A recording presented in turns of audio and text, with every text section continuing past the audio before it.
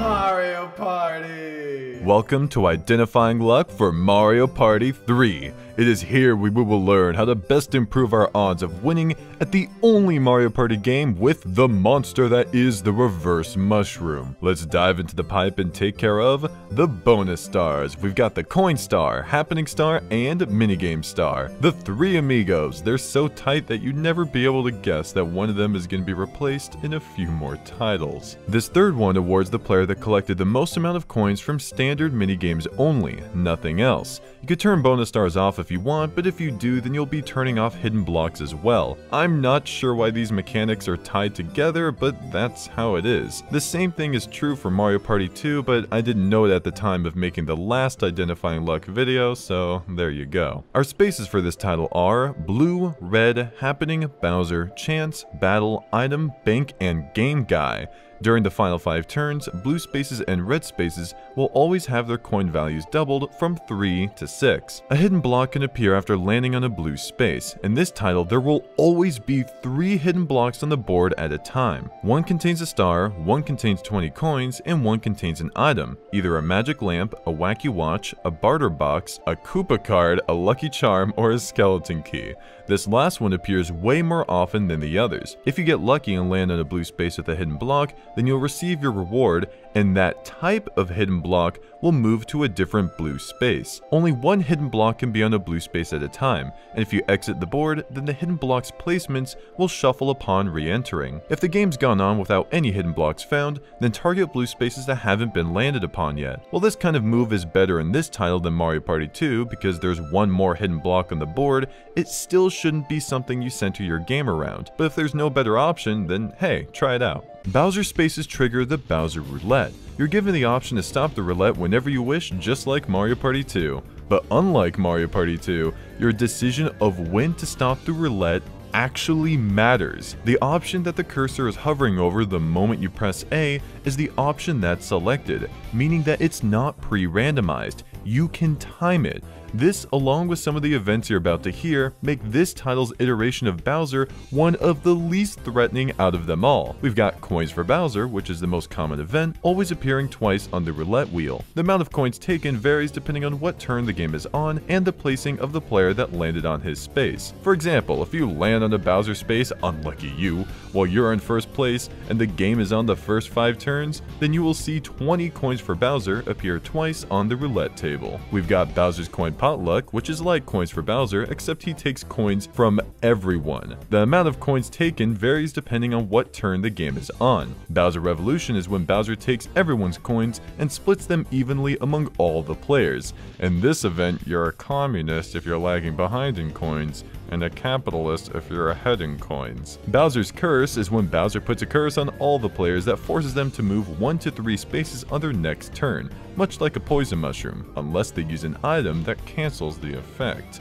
This could give yourself or your opponents a high chance at landing on a desired space. For example, if a couple of your opponents are next to a chance time space or a game guy space, then you can sit back and watch as they hope they aren't put into a position where they could lose it all. Obviously, board placements matter here, and there are tons of situations where slowing everyone down could actually help someone, so keep that in mind. It's best to go for this event when you're in possession of an item that can cancel its effect on you, such as a mushroom, a golden mushroom, a warp block, or a magic lamp.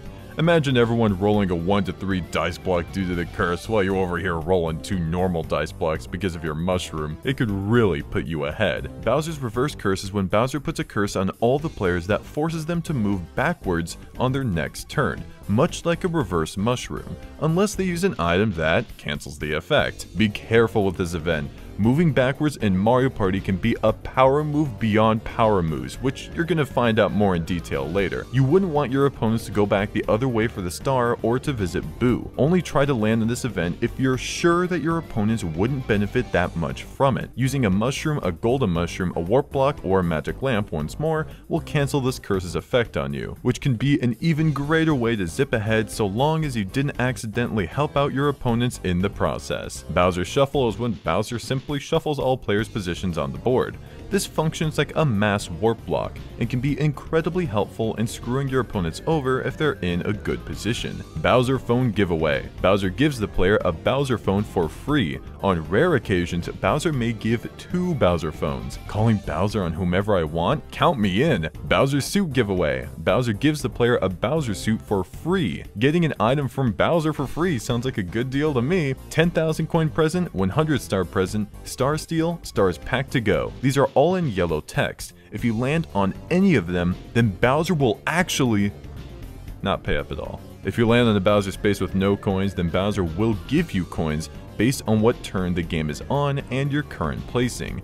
These, what we'll call pity coins, can go up to 50 if the game's in the final 5 turns and you're in 3rd or 4th place. The fact that you can time the Bowser Roulette takes away everything that made the Bowser space scary. If you sharpen your timing, then these events will bow to your will.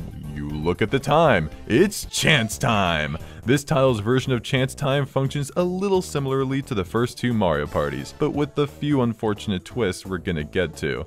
The player still has to hit 3 blocks to decide what happens. 2 of the blocks have pictures of all 4 players' heads, and the one in the middle shows what they're swapping. Here's where we start seeing some differences. The player cannot hit the blocks in any order they want. The game chooses the order all on its own, taking away some of the choice we had in the past 2 titles. The remaining blocks will still spin faster with each hit though. The side blocks, which show the players' heads, are not bound by the turn order anymore, nor the placings of each player. This isn't too big of a deal though, since I imagine that not many people were keeping track of the turn order for these side dice blocks anyways. It's quite easy to figure out a new order on your own.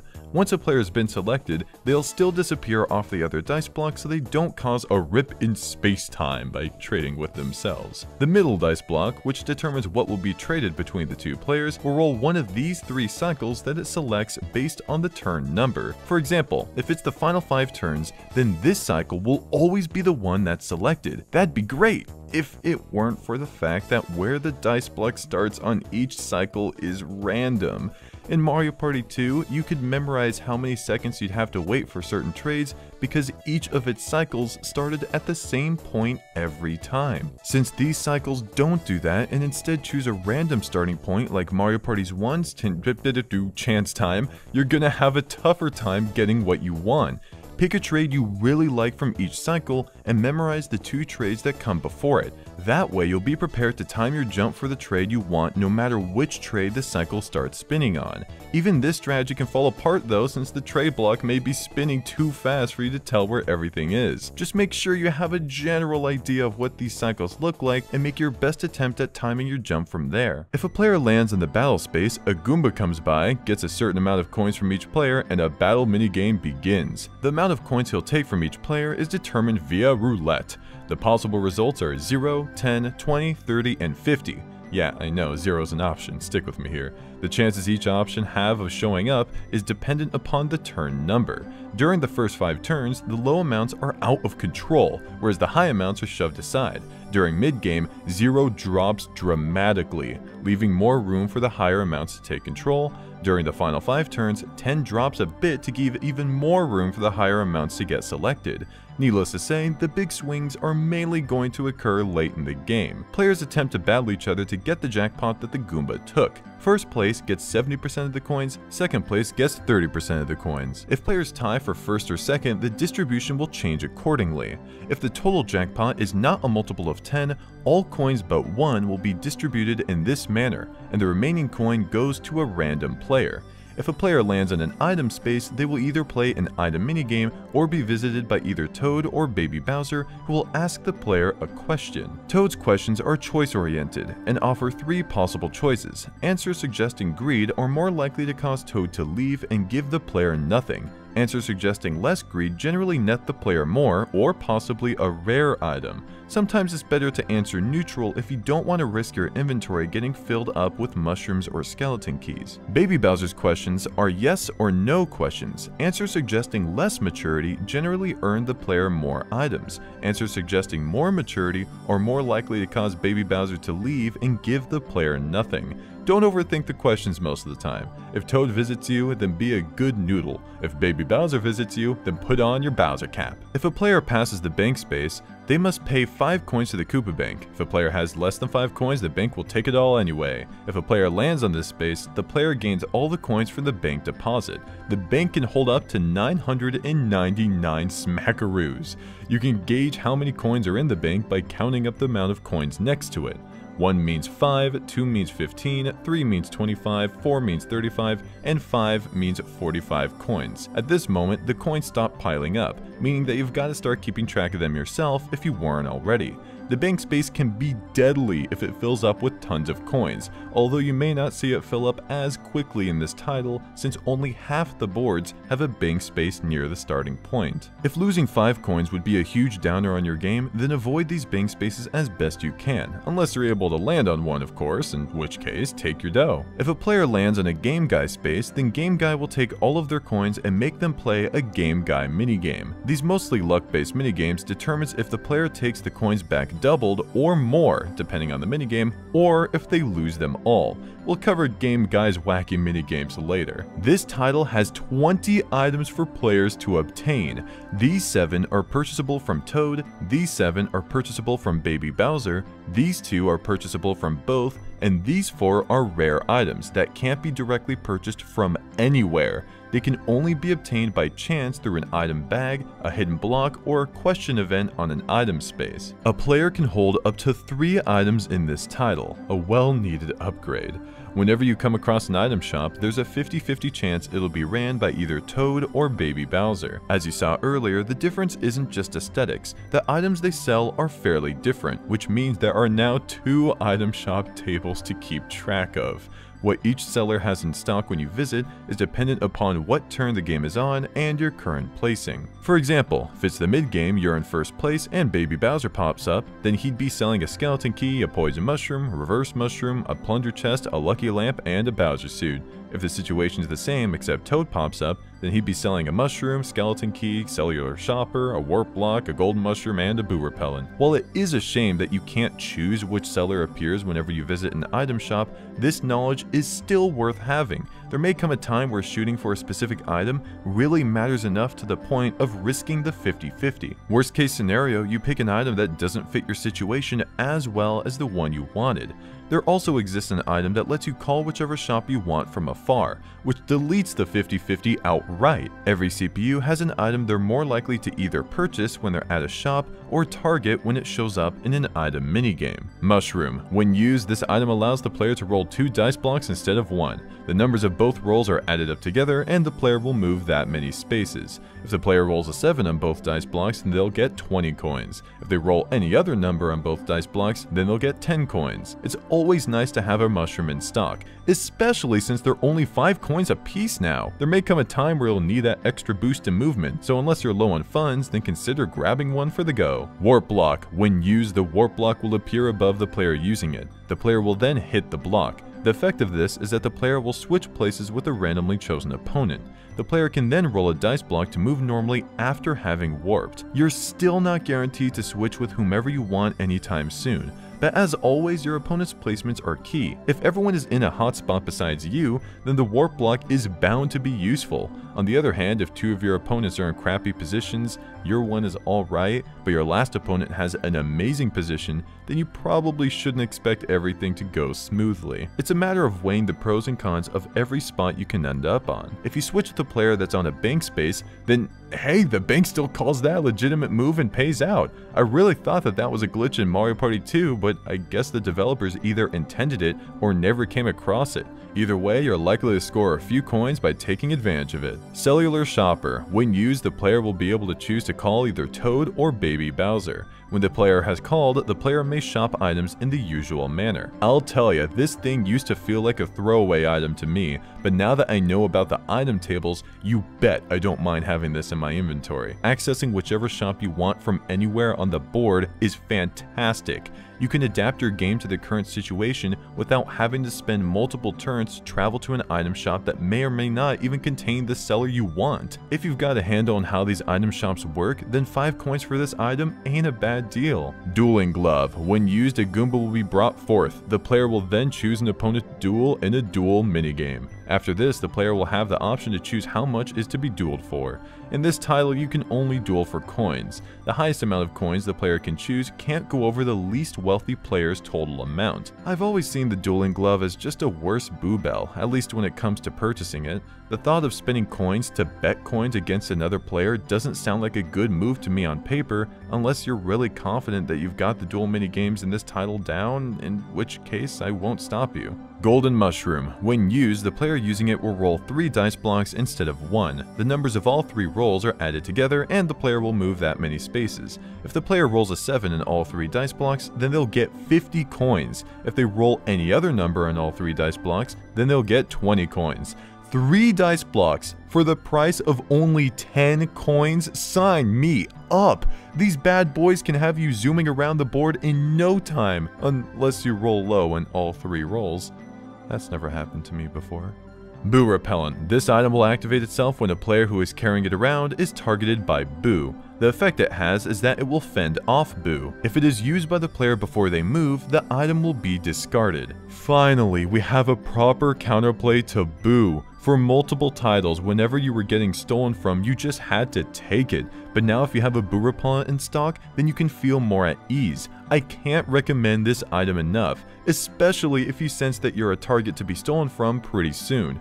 Even if you don't sense any danger, it's a good idea to get a hold of a Boo Repellent early on so players don't even think about stealing from you. There may come a time where your opponents team up against you, where one of them will purposely try to steal from you so your Boo Repellent is wasted, making you vulnerable to the next person that steals from you. I don't see this happen too often, but if you notice that the situation starts to lean in that direction, it may do you good to turn your opponents against one another. After all, someone's gotta sacrifice their own Boo steal to get rid of your Boo Repellent, so why should it be them instead of someone else? You could even go as far as telling them that you're not as far ahead as they think you are, and that they're not going to gain anything from it, just the person that steals from you afterwards. Most of the time, no teaming will occur, and players will simply ignore you because they don't want to waste coins getting rid of your item. If you're in a position where the prime candidate to win has a Boo Repellent, then try convincing everyone else that they are going to lose if they don't team up with you to steal from the top player. If they're hesitant, then tell them that you'll be the one to use your Boo steal first for the good of everyone. Magic Lamp. When used, the player will summon the Mushroom Genie. He will then escort the player to the star where they may purchase it for 20 coins. This thing costs 30 coins in Mario Party 2, but while the reduced price does make this item a little more tempting to purchase, I'm gonna stick with what I said the first time around. Paying 20 coins to get to the star and another 20 coins to purchase the star is gonna burn away your coins pretty quick. I recommend taking this course of action when you've got some coins to spare, or if cutting someone else off from the star becomes that important to winning the game.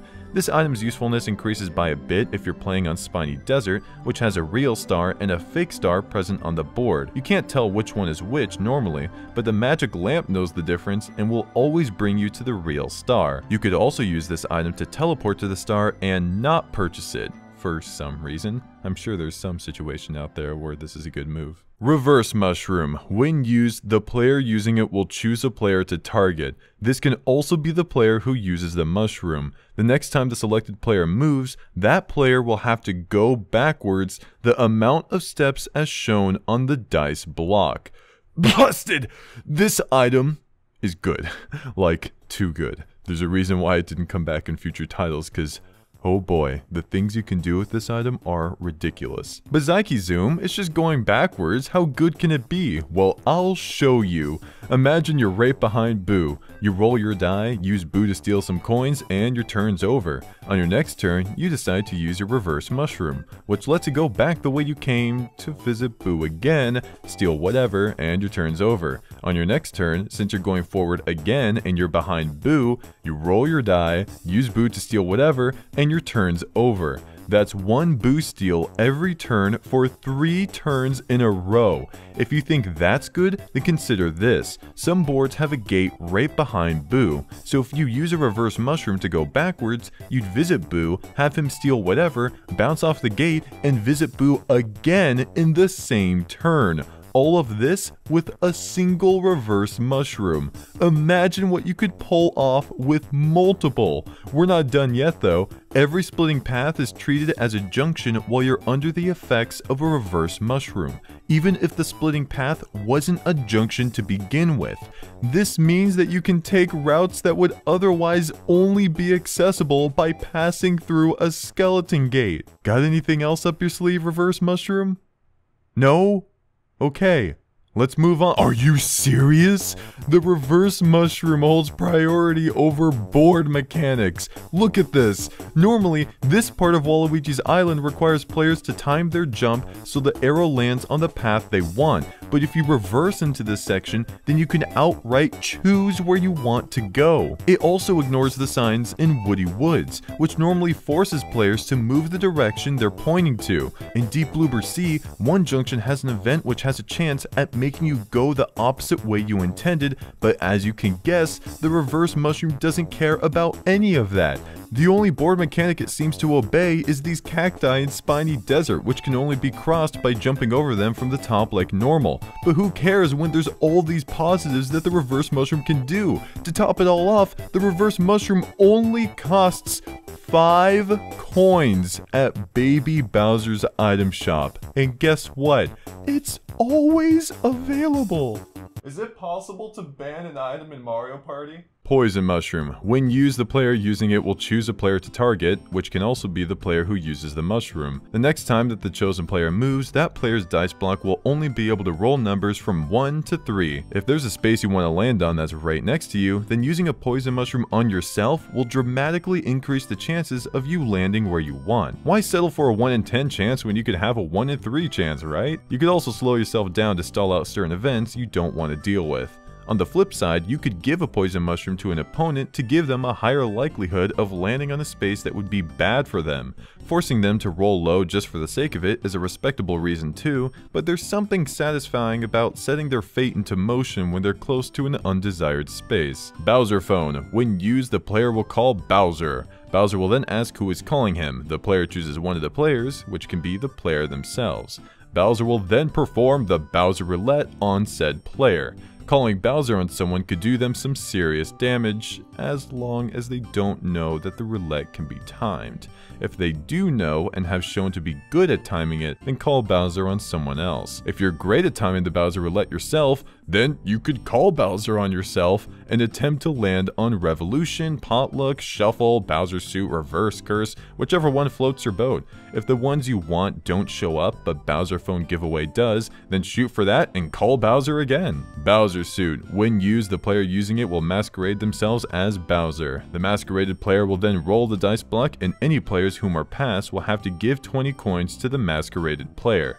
This item costs 10 coins and will let you steal 20 coins if you pass a player. If you only manage to pass one player, then that's a 10 coin profit. Not bad, but this item is definitely more situational than the others. If you purchase it, then try to put yourself in a position where running into a player or 2 or 3 is likely. Otherwise, it may just take up space in your inventory. Lucky Lamp. When used, the Mushroom Genie will appear. She will then move the star from its current location to somewhere else, essentially making it the counterpart of the magic lamp. This can be an incredibly threatening item to be in possession of. Your opponent could be spending multiple turns traveling to the star just for you to move that star away from them. Talk about frustrating. If players notice that you have this item, then they may ignore the star entirely, just waiting for you to move it. If they do this, then go for the star yourself. The worst that can happen is you move it away if someone gets too close to it. Just be careful about accidentally moving it towards an even bigger threat. Plunder Chest. When the player uses this item, the player gets to choose an opponent to steal an item from. If the designated player has more than one item, the item stolen will be chosen randomly. In Mario Party 2, this item was busted since players were only able to hold one item at a time. But in this title, since players can hold up to 3 items, the Plunder Chest is now a bit weaker. If you use a Plunder Chest on an opponent that only has one item, then you're guaranteed to get that item since there's nothing else to take. If they have 2 items, then there's a 50% chance of getting what you want. If they have 3 items, then there's a 33% chance of getting what you want. This means that if you only have one item, but it's it's one that's essential to your game, then you should purchase another item you don't care for as much, so you're not guaranteed to lose the one you like most if someone targets you with a Plunder Chest. The same logic applies if you have 2 items. Grab a third so you can reduce the chances of your desired item from being taken instead. Boo Bell. When used, the player using it will summon Boo. Boo lets players steal coins or stars from other players. He requires a payment of 5 measly coins to steal coins. The minimum and maximum amount of coins Boo can steal varies depending on the turn number. For example, during the mid-game, the lowest amount of coins he can steal is around 19, whereas the highest amount of coins he can steal is around 25. What determines the exact number of coins he steals depends on how quickly the victim mashes when prompted. The faster they break their A button, the less he steals. It's much more worth it to steal coins during the mid-game and last 5 turns rather than the first 5 turns. You can make some serious bank, but at the same time, you'll put a target on your back. When making your selection, look out for which players have a Boo Bell or are close to Boo. It costs 50 coins to steal stars, but unlike coins, no button mashing will help here.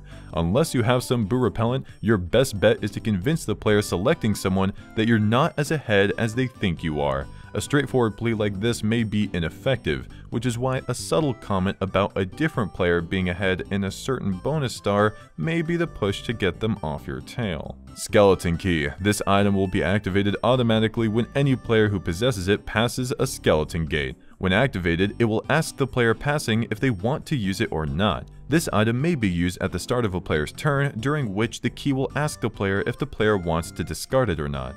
Unlike Mario Party 2, you will go through a gate you just unlocked. You can't use the skeleton key and leave. The value of this item will vary depending on how good the skeleton gates are for the board you're currently playing on. Item Bag. When a player purchases this item, the player will then get to hit the bag that appears above the player 1 to 3 times. This depends on the amount of items the player has prior to hitting it. The player will receive an item each time the bag is hit. The items the player receives also depends from which salesman the bag was bought.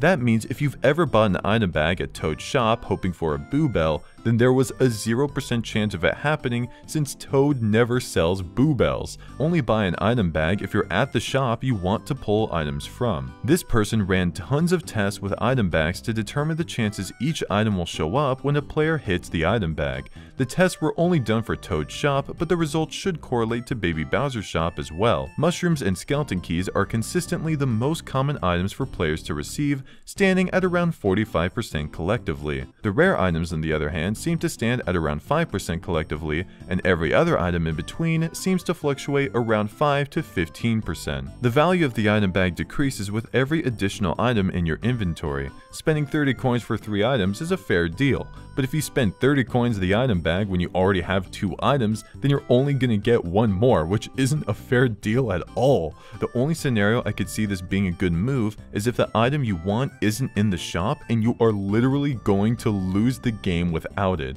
That scenario is incredibly unlikely, but it is possible. Most of the time though, you want to buy the item bag when you're empty on items. Wacky Watch. When used, this rare item will set the game to such a time that there will be 5 turns left. Effectively, this can either increase or decrease the time a game is played. This item can be terrifying when used correctly. If you know you have a decent lead overall, then using this item to shorten the game will shorten the amount of time for your opponents to catch up to you. Inversely, if you're falling behind, then you can extend the game to give yourself more time to catch up. It doesn't matter if you're ahead or behind when you have this item. It'll be useful no matter what. Just be careful to not have it get stolen from you. Now that would be a tragedy. Barter Box. When this rare item is used, the player who uses it will choose an opponent. What will then happen is that the player chosen and the player using the item will swap items. Man, the Plunder Chest went to the gym and got ripped! This big Barter Box boy can really mess someone's game up when used properly. If the only item you have in possession when you use this item is the Barter Box itself, then you won't give your target anything while they give you everything. Sounds like a fair trade, huh?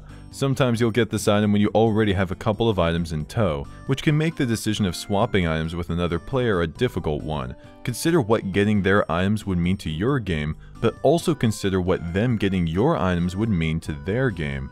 Ideally though, you want to be fresh out of items when using the Barter Box so they get zip. If you notice an opponent got a barter box, then look at your own items and think if they would want to steal what you have. If so, then use your most valuable item immediately so they can't have it. Using the item at a time you didn't want to is better than having an opponent stealing the item to use whenever they want. In a sense, the barter box forces players to use their most valuable items unless they want them stolen, which can be pretty effective in and of itself. Koopa Kard. This item will activate automatically when a player who possesses it passes by a Koopa bank. When activated, it will allow the player to earn all coins deposited in the bank thus far. You obviously want to cash the Koopa Kard in when the bank has a lot of coins in it, so avoid the bank when coins are low and approach it when coins are high. Don't be stubborn about this though. If you really need to take a path with the Koopa bank on it, but it's low in coins, then go there anyway so you don't ruin your game. Lucky Charm. When a player uses this item, they will summon Game Guy. Game Guy will then take all of the player's coins and a Game Guy minigame will be initiated. This can also be used to force another player to play a Game Guy minigame. This item radiates chaos. You could use it on yourself for a chance to boost your coin count, or use it on an opponent for a chance to get rid of all of theirs. Of course, the opposite is true too. You could end up losing it all, or your opponent gets the massive boost in coins. There's really no telling what will happen once a player enters the Game Guy zone. The most control you have is when to use the item and who to use it on, which is more powerful than you think. For example, let's say there's a huge threat in the game with over 200 coins, which is way above everyone else. What have you really got to lose by calling Game Guy on that player? They're already massively ahead in coin count and already have the coin star. Them winning even more coins won't extend their lead by much. In this case, the net loss outweighs the net gain. For the opposite example, let's say your chances of winning the game are incredibly low, no doubt about it. What else do you have to lose by calling Game Guy on yourself? All your coins? If your chances of winning are really low anyways, then losing all your coins probably isn't that big of a deal at this point. In this case, the net gain outweighs the net loss. You can't determine the result of the Game Guy minigame itself, but you have agency outside of that. Don't underestimate it. As a reminder for a general item tip, you can use a mushroom, golden mushroom, warp block, or magic lamp to remove a slow curse or reverse curse from yourself. However, if you get reversed while you're slowed or vice versa, then the effects will stack, meaning you will reverse and have a 1 to 3 dice block. Once 5 turns remain, the final 5 turns event will commence. The event is hosted by Toad, who first gives the current standings, then introduces a character to predict the superstar. Usually the Millennium Star predicts, but sometimes Womp makes the prediction, who still has his unrelenting bias towards Mario for some reason. The predicted player is given 10 coins from the predictor. Sometimes Baby Bowser hosts the event and lets Bowser predict who the loser is. In this scenario, the predicted player ends up losing 10 coins to Bowser. From that point onwards, blue and red spaces coin values are doubled, and players that land in the same space as another play a duel minigame with that player before activating the space. Jeez, it's really cold. We're entering chilly waters. Here's the space lineup. Out of all the boards, it has the most amount of blue spaces at 6, and has the most amount of battle spaces at 6. Let's remind ourselves once more how the star space works. On most boards, when you buy a star, the star space itself will move to another random location. However, only certain spaces have been programmed to host a star. We refer to these spaces as star spaces, and normally only one is active at a time. When a star space isn't active, it looks like a good old blue space. What you'll be happy to find out is that in this title, there's a discolored circle next to every star space on the boards themselves. Some of them may be harder to see than others, but they exist, and man is that a great addition. No longer do you have to try and memorize every star space's location for a board. Just spot these visual indicators and you're good. That's definitely a mainstay feature, right? Right? Let's say you're in the middle of a game. You remember that these 5 star spaces have been deactivated, and you notice that the current active star space is this one. If that's the case, then where's the next one gonna show up? Over here, since all the other ones are either deactivated or will deactivate after its star has been purchased. When someone lands in a happening space, the giant Mr. Blizzard wakes up and throws an enormous snowball that rolls to the left, then downward, or to the right, then downward, off the board. Regardless of direction, if you jump over a snowball when it first appears, then you'll remain on the same space. If you get chased by a snowball while it's moving left and jump over it as it starts moving down, then you'll end up on this space. If you don't jump over it as it starts moving down, then you'll get chased to this space. If you get chased by a snowball while it's moving right and jump over it as it starts moving down, then you'll end up on this space. If you don't jump over it as it starts moving down, then you'll get chased to this space. You don't need to memorize these spaces because they're all marked with red outlines. Don't pay attention to this one though, it's for a different event. It's also possible to make Mr. Blizzard throw a snowball by paying him 5 coins upon passing in front of him. It's best to do this when you want to move ahead some spaces or move back some spaces. Say the star spawned behind you. You could pay Mr. Blizzard 5 coins and hope he throws a snowball that rolls to the left. If he does, then you could purposely get chased by it all the way down, much closer to your desired location. Keep in mind that any players within the path can take opportunity of the event as well. You wouldn't want to help out a threatening player. Of course, there's also a chance he won't throw the snowball the way you want, in which case just jump over the snowball to stay where you are. Yeah, you may have paid 5 coins for nothing, but you must conquer risk to get rewards. Another reason to have Mr. Blizzard throw a snowball is to try and force your opponents to move towards an unwanted space.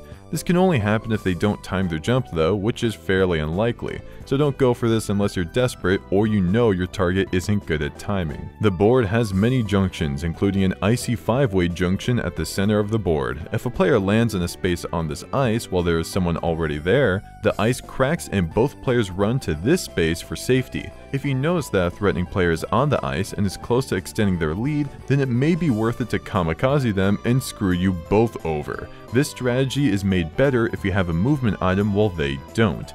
Inversely, if they have a movement item and you don't, then the kamikaze may not be worth it.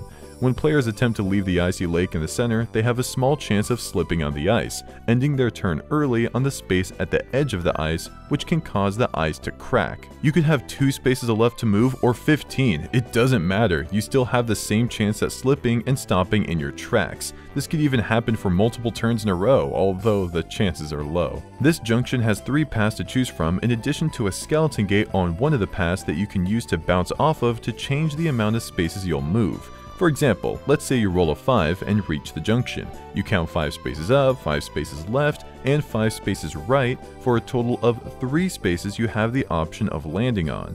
But if you go right, bounce off the skeleton gate, and reach the junction once more, then you'll have 3 different spaces to choose from than last time. This means that you could have a total of 6 spaces to choose from, so long as you can make the trip back from the skeleton gate. In case you were curious, the reason why I never brought up bouncing off skeleton gates in Mario Party 2 is because it didn't do anything. In that title, the skeleton gates were at the beginning of each pathway they were on, so bouncing off of them didn't change your space count at all. I wonder if the developers added spaces before skeleton gates in Mario Party 3 for added strategy. I mean, we went from no skeleton gates having spaces behind them to all skeleton gates having spaces behind them. It's possible. When it comes to the particular skeleton gates on this board, there's one on the left and one on the right. We've already talked about how helpful this right gate can be if you bounce off of it, but let's examine how helpful it is as an alternate route. And might I say, it's great. It's nearly 20 spaces quicker than the next best path.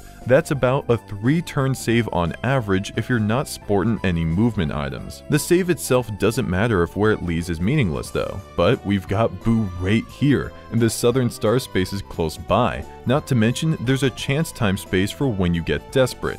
Good job, right gate. Now left gate, there's been a pattern of gates being unbalanced in their usefulness. Can you break the status quo? Oh jeez, apparently not. Taking this gate will cause you to loop back around quickly. I'm not even sure what the developers were trying to go for here. Yeah, if you're on the northwest part of the board and the star just appeared over here, then I can see this gate being useful, but that scenario is a lot more niche compared to the almost always helpful right gate, which leads to Boo and covers many more star spaces. I can at least appreciate that the left gate has a chance time space and item space in addition to being in a good spot for players to bounce off of for a better chance at laying on the bank space, but overall it's kinda crappy. As said before, using a mushroom or golden mushroom to roll high just to slip in the icy ring of chaos can be a downer. I'm not one to take my chances here and will only do so if I find it necessary to my game. I'd much rather roll multiple dice blocks and travel around the outer part of the board to save myself the stress But hey, you may get luckier than me. Having one of these guys in stock can be useful if you find yourself fleeing from the broken ice. The same can be said for the warp blocks. There's nothing more satisfying than screwing over an opponent's position just for you to use a movement item to get yourself out of there. If you're ahead of Boo and use a reverse mushroom, then you're highly likely to visit him twice in one turn because of how close the right gate is. It should also be mentioned that moving down into the ice is guaranteed. You won't slip. If you find difficulty in reaching the top shop because of the icy junction, then consider buying a Cellular Shopper. The magic lamp will see an average usefulness on this board unless you're super paranoid about slipping in the icy area over and over again. Overall, Chilly Waters has a lot of movement-oriented events. Try to play them in your favor as best you can to avoid freezing in place. We've dived into deep Bloober Sea. Here's the space lineup. Out of all the boards, it has the least amount of blue spaces at 44, the most amount of happening spaces at 16, and the least amount of total spaces out of them all at 93. Here are its 7-star spaces. There exists a few junctions here, but the main one is looked over by a sushi in a submarine. Every time players get here, the shark makes them press one of 4 buttons before taking the path they chose. 3 buttons do nothing, allowing safe passage, but 1 fires a torpedo at the player, blasting them to the opposite path. Additionally, the buttons do not reset until the incorrect one is chosen. This means that if all 3 players before you get the safe button, then you're guaranteed to press the one that'll fire a torpedo at you. If you're put in this position, then pick the pathway opposite of the one you want to go on. This way, when the torpedo hits you, your course will be corrected. If you reverse mushroom into this junction, then you're free to choose whichever path you want without worry.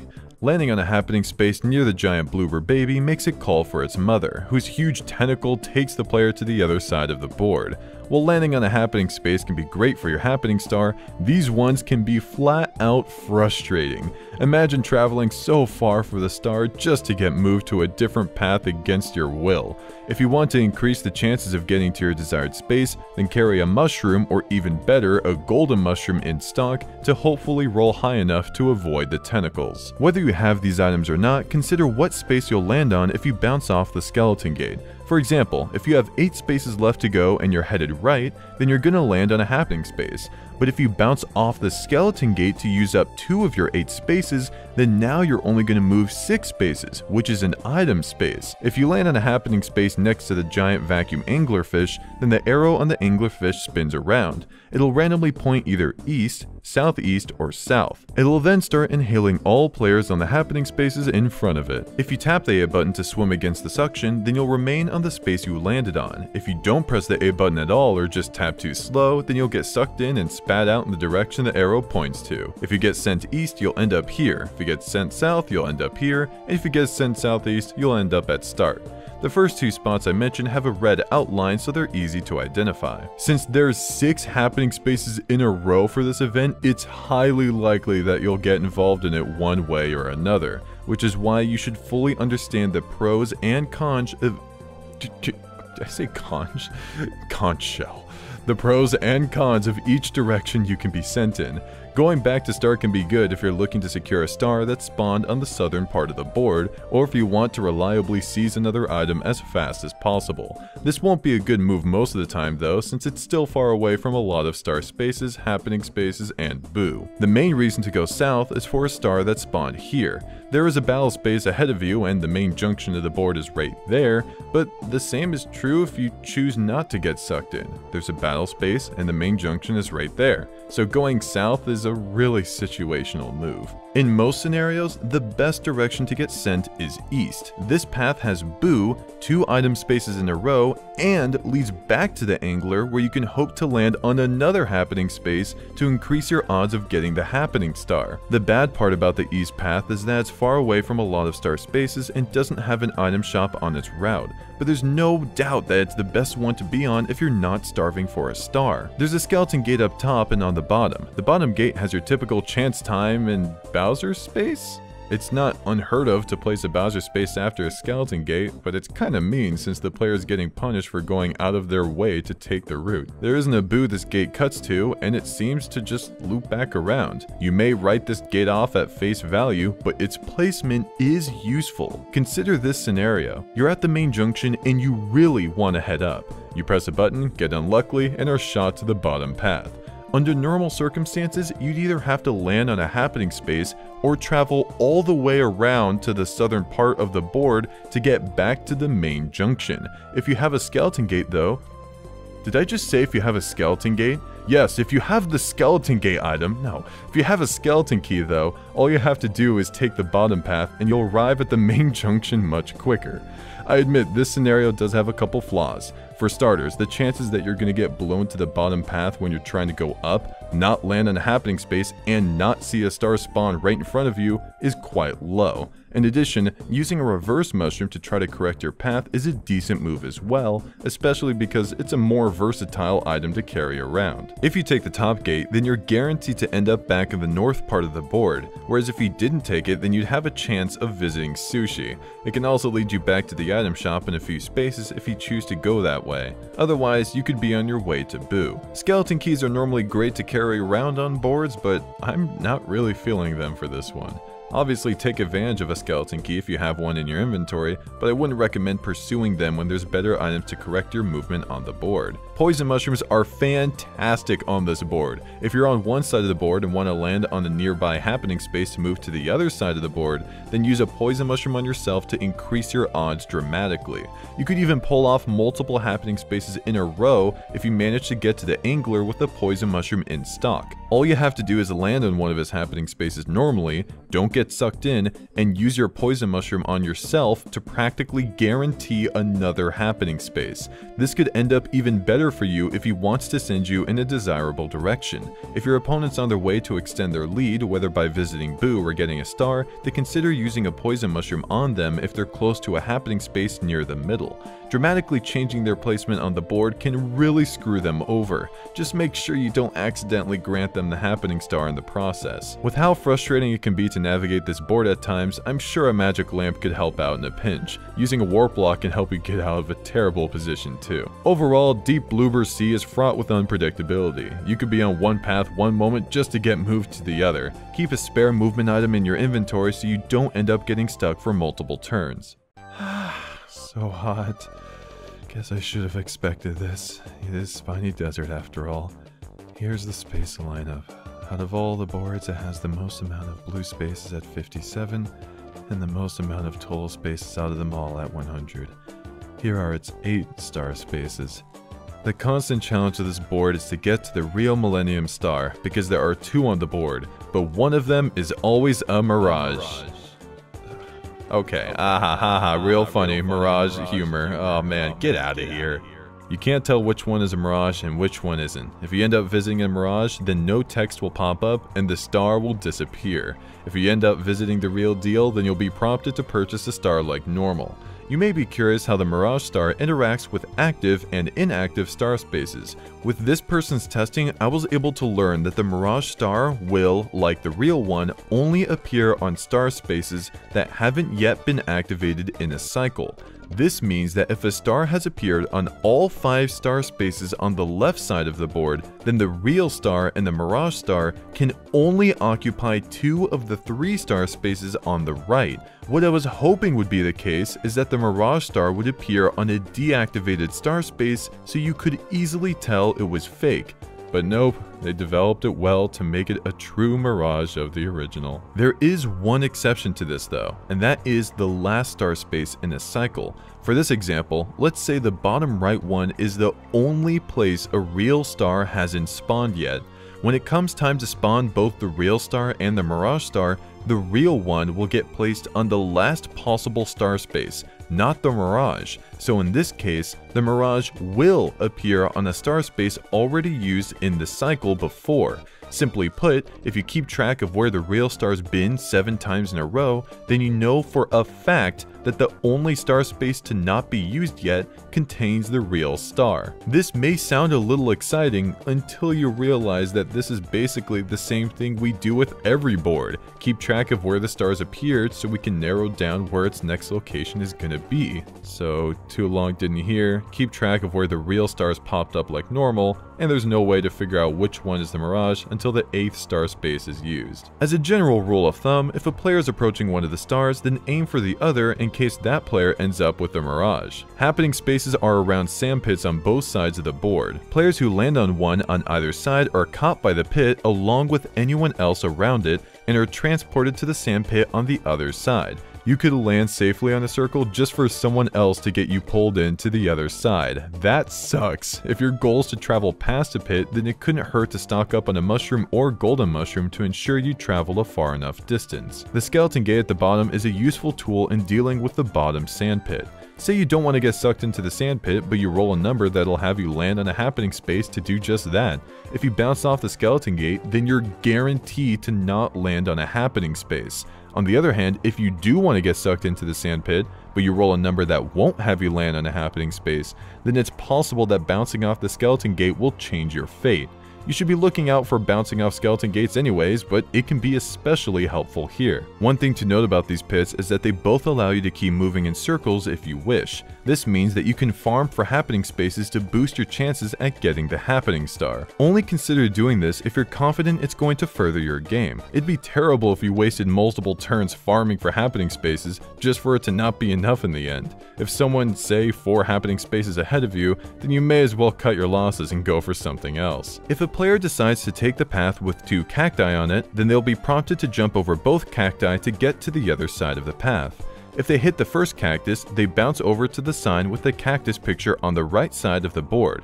If they hit the second cactus, the one with the flowers on its head, they bounce over to the sign with the cactus picture on the left side of the board. While this event may seem pretty straightforward, I assure you, it's anything but.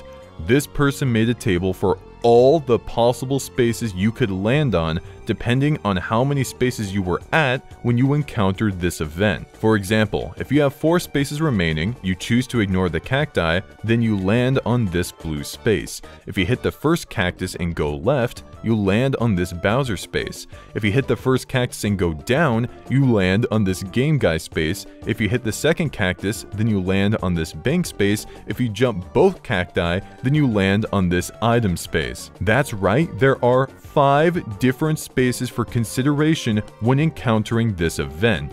This means that whenever you come across these cacti, you should be checking every possible space you can land on and considering which one will best benefit your game.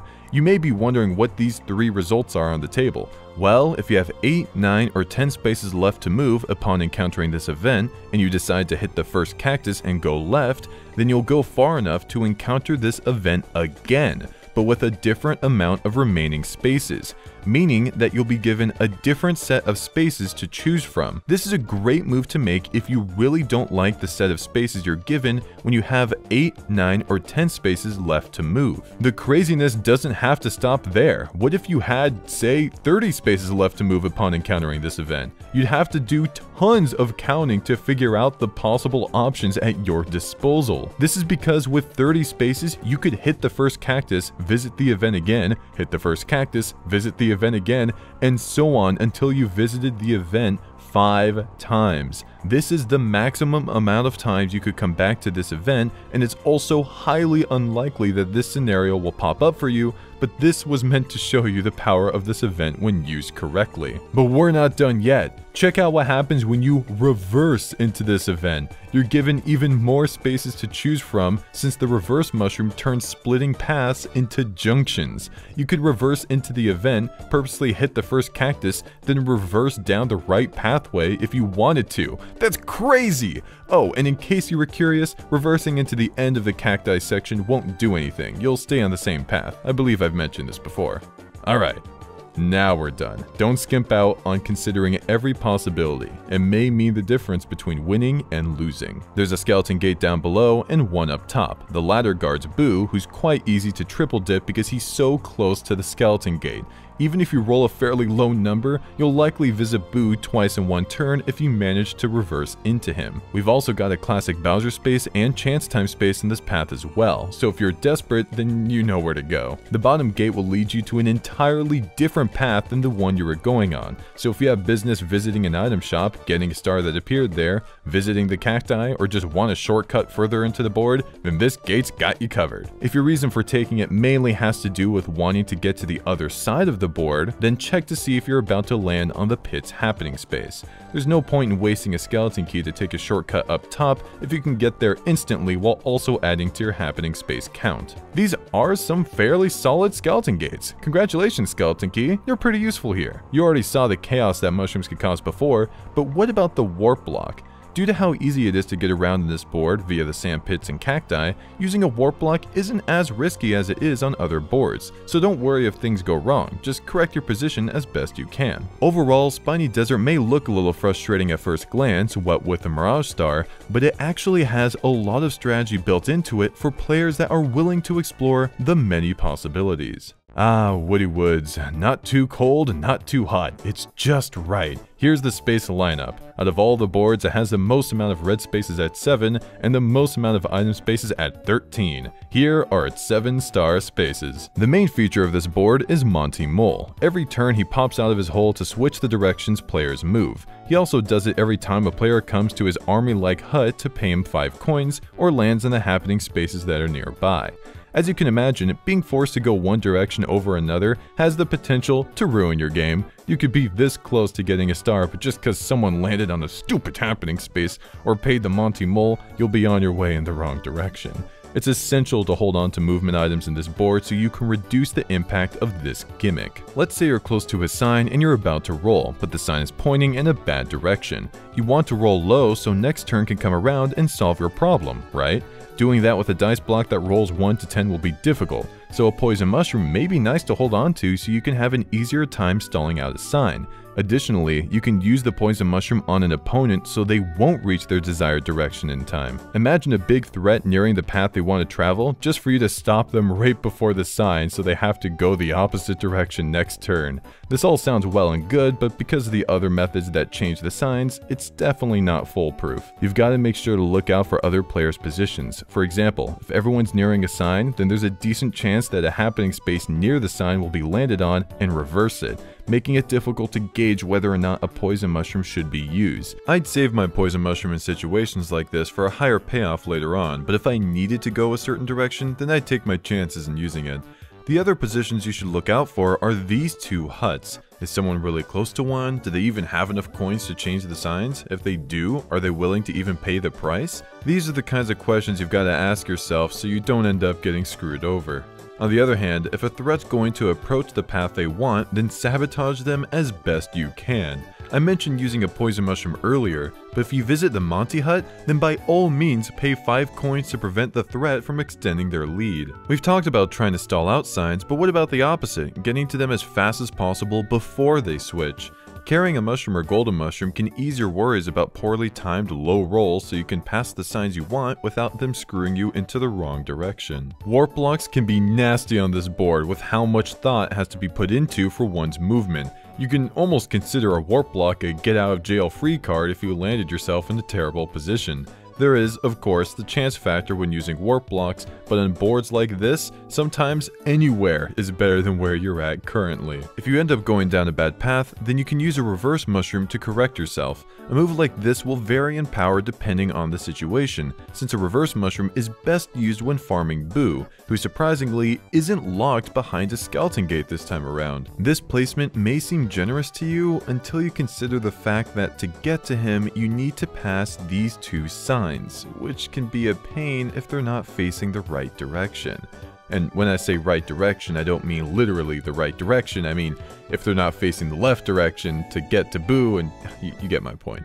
To get a better handle on navigating this section of the board, let's take a look at the happening spaces in front of Woody and Waluigi. If you land on a happening space in front of Woody, then he'll give you a plus coin fruit, which gives you 5 coins, or a forward fruit, which makes you roll again. You have to decide which fruit to have by going either left or right, and if you don't choose in time, then Woody will always give you the forward fruit. That last bit is crucial. If you want the forward fruit, then you're guaranteed to get it by not making a decision in time.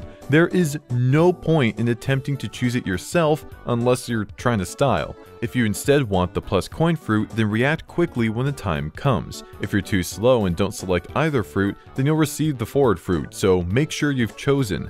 The fruit you want should depend on where you wish to travel further in the board. Want to stall out the next sign? Aim for the plus coin fruit. Want to blitz past the sign as quickly as possible? Take the forward fruit. If you land on a happening space in front of Waluigi, then he'll give you a minus coin fruit, which takes away 5 coins, or a reverse block fruit, which makes players roll again but go backwards. Just like before, you have to decide which fruit to have by going either left or right, and if you don't choose in time, then Waluigi will always give you a reverse block fruit.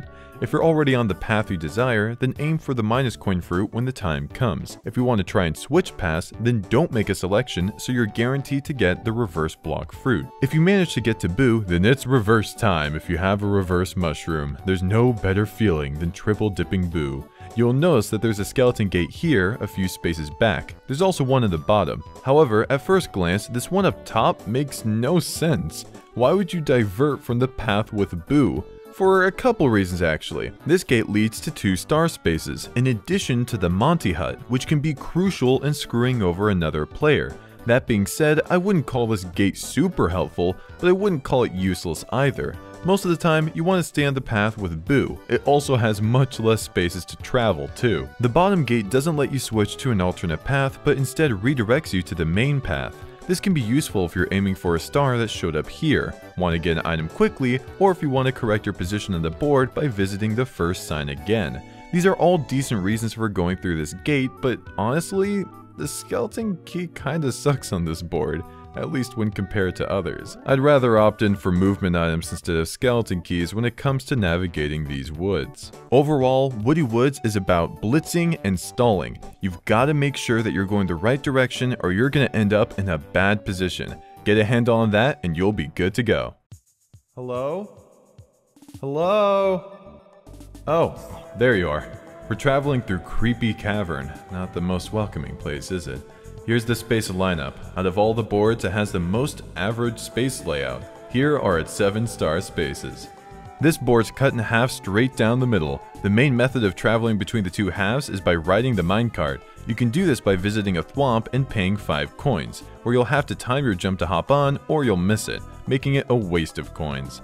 A minecart will also appear if you land on a happening space that is located on the tracks. In this case, Thwomp rides the cart to the other side, chasing all players in the way to that side as well. This means that if the Thwomp was on the left side of the board, then he'll be riding the cart to the right, and if he was on the right side of the board, then he'll be riding on the cart to the left. There's no timing any jumps when the cart appears this way, so you're guaranteed to be affected by it. If you need to get to the other side of the board and you just can't land in a happening space, then you may need to cough up 5 coins to take a ride over there. Your only other option is by going through a skeleton gate, either the one up top or the one in the bottom. Their placements may seem odd though, since they're right next to the thwomp anyways, which makes you wonder, why would you go through a skeleton gate instead of using the thwomp? There aren't even any spaces that you can land on only by going through one of these gates, so what gives? Well, for one, it's possible that you got the skeleton key without purchasing it, meaning you can pass to the other side of the board for free instead of paying 5 coins to do so. But a more likely scenario for you to go through a gate is if there aren't any thwomps on your side of the board at the time. Yeah, that can happen, and it can be frustrating.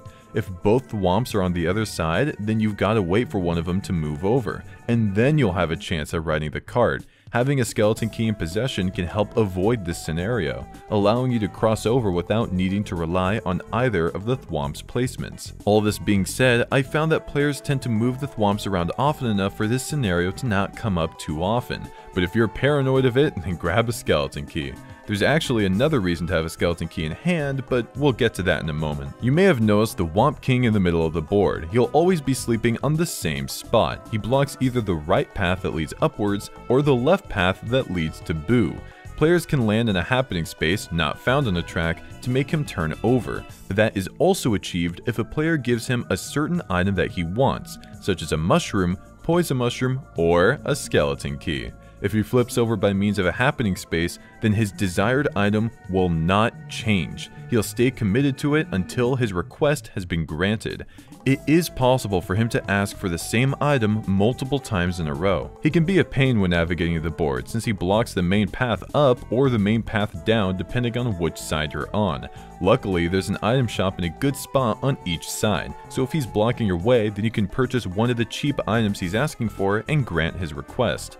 Even if you end up not having to use the item on him, at least you stocked up. What you should keep in mind when considering making him flip over is how much it'll help you versus how much it'll help your opponents. The Womp King doesn't function like the regular Womps you've seen in previous titles, where they block the path after you take the route. The Womp King switches to the other side indefinitely until something triggers him to flip back. So you're opening the pathway to everyone, not just yourself. If him flipping would be beneficial to all, then purchasing an item just to help everyone out doesn't sound like much of a good idea. Flip him over when you're the main one the move benefits. Alternatively, if an opponent is on the other side of the board trying to travel through one of Womp King's paths, then you can flip him over to block him off.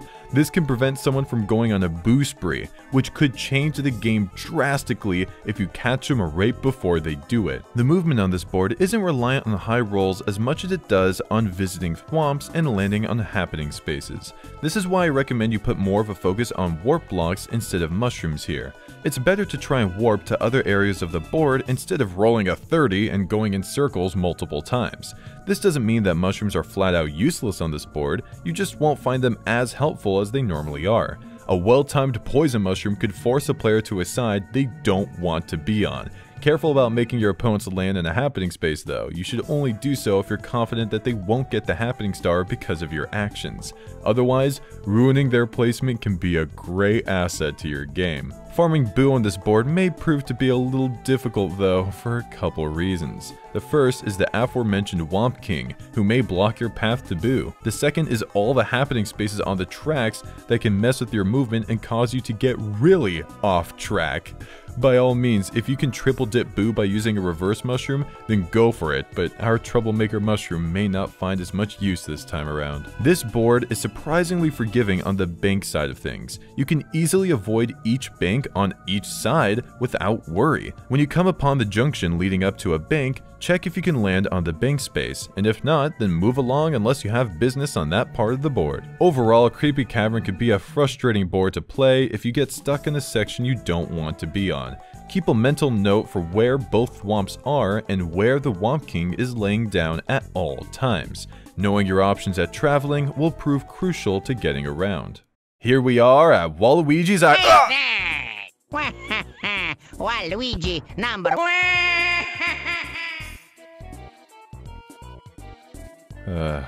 Here's the space lineup. Out of all the boards, it has the least amount of red spaces at 3. You may have noticed that these numbers don't add up to the total amount. That's due to one of this board's gimmicks where the top left island gets filled with one type of space, which changes every turn. We'll get more into that later, but for now, here are the 7-star spaces. Wherever players go along the top sides of the board, they will always enter a red pipe that will lead them to the green pipe near the start.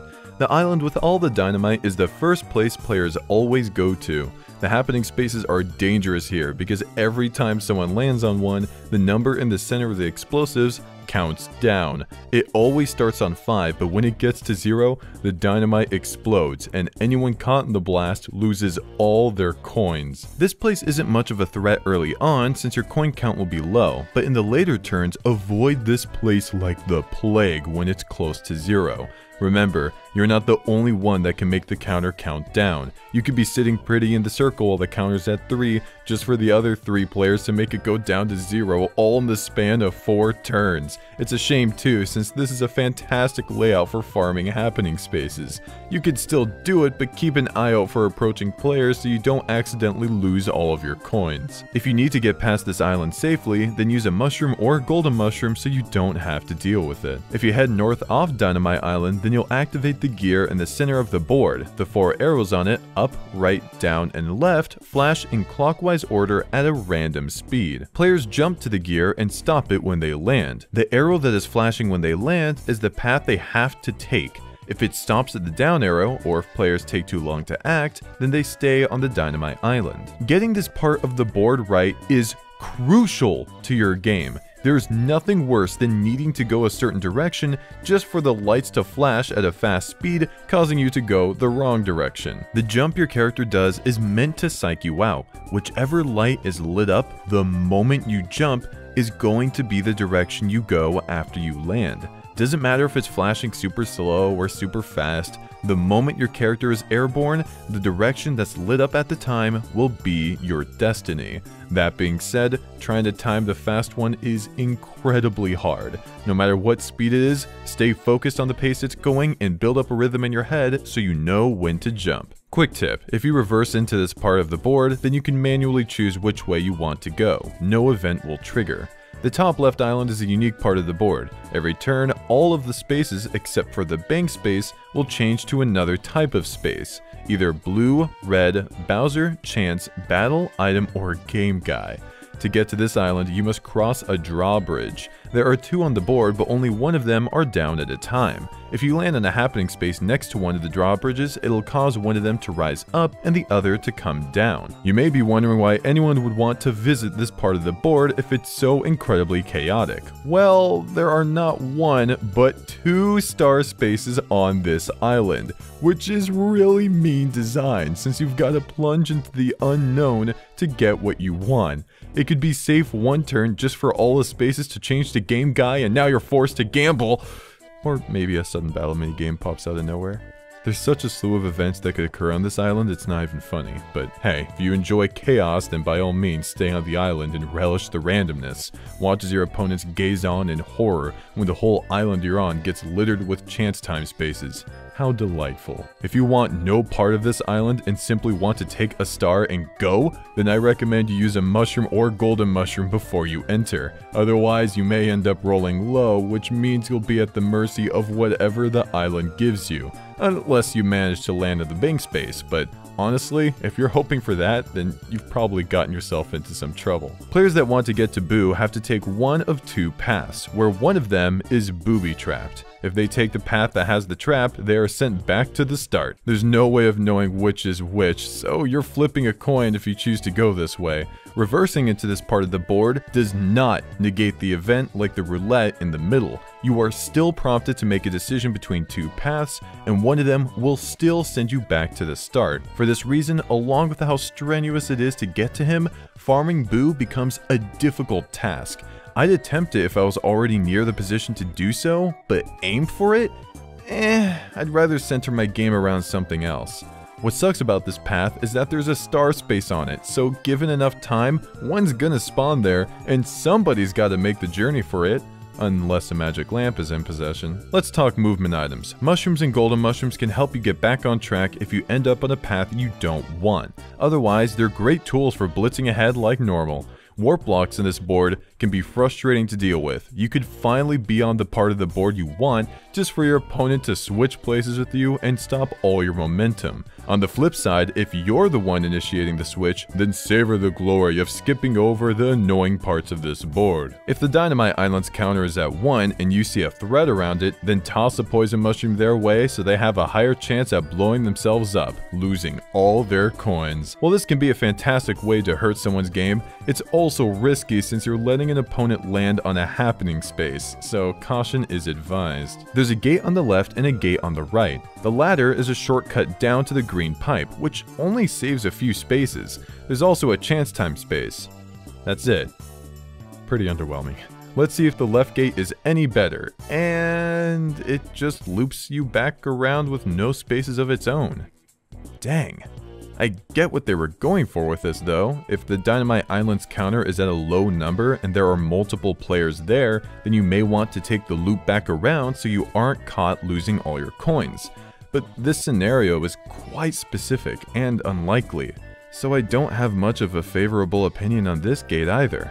I guess that means the skeleton key won't find much use here, which kinda sucks. Also, this is the last time we're gonna get to see the skeleton gates, and they aren't even that good. Kind of a shame, really. Well, regardless, let's give one final salute to all the skeleton gates in Mario Parties 2 and 3. You all added a kick of strategy that was much appreciated in this franchise. I'll miss you. I really, really will.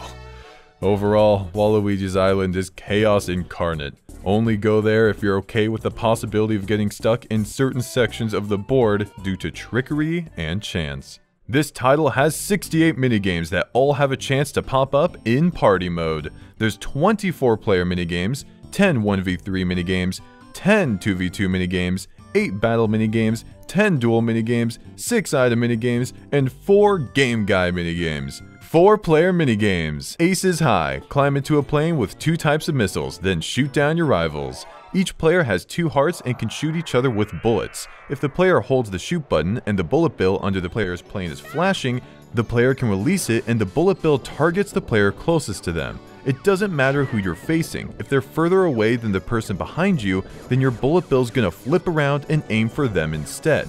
Surprisingly, they seem to land just as often regardless if you're facing your opponent or not. Once the bullet bill is launched, the player cannot launch another bullet bill until the bullet bill disappears or hits a targeted player. The bullet bills don't last forever, so you don't have to worry about waiting a long time without getting another. To not get hit by a bullet bill, you have a few options. You can avoid it with clever maneuvering. Diving down and away normally does the trick. Just make sure you have an eye on the map to see where it's coming from. Remember, the big arrows are your opponents, and the smaller arrows are any bullet bills they shot. If you're not confident in your ability to dodge a bullet bill, then hang around the wall of the arena. If you touch it, then you'll be stunned and moved upwards, but you'll be invincible during the entire duration. Exploit this invincibility while a bullet bill's targeting you, and it won't be able to do anything. Bullet bills will always try to aim for your rear, but if one happens to come at you from the front, then fire directly at it to get rid of it. If a player is hit twice, that player will fall out of the sky and be kicked out of the minigame. If all 4 players are eliminated, or there are 2 or more players still in the arena when time runs out, unless one player has more health remaining than the others, it is a draw. The last player standing in the area wins. If it wasn't already obvious, you should always have a bullet bill flying towards someone. It's too good of a tool to not be spamming. When you're not charging up a bullet bill, fire bullets constantly and align your shots with your opponents. If you're finding it difficult to land your shots from far away, then accelerate towards them to close the gap and fire at a closer range. This is best done when you're approaching them from behind. Braking is a useful maneuver to align your shots and turn quickly, but it leaves you vulnerable to enemy fire, so don't overuse it. Being in the middle of the arena is a terrible position to take. You'll most likely find yourself in between multiple opponents, which means if they decide to fire their bullet bills at the same time, then you're going to be the main target whether you like it or not, or whether they intended it or not. What's worse is that you wouldn't have enough time to touch the wall of the arena to secure invincibility. You'd instead have to outmaneuver multiple bullet bills while also avoiding regular bullets as well. Talk about a nightmare.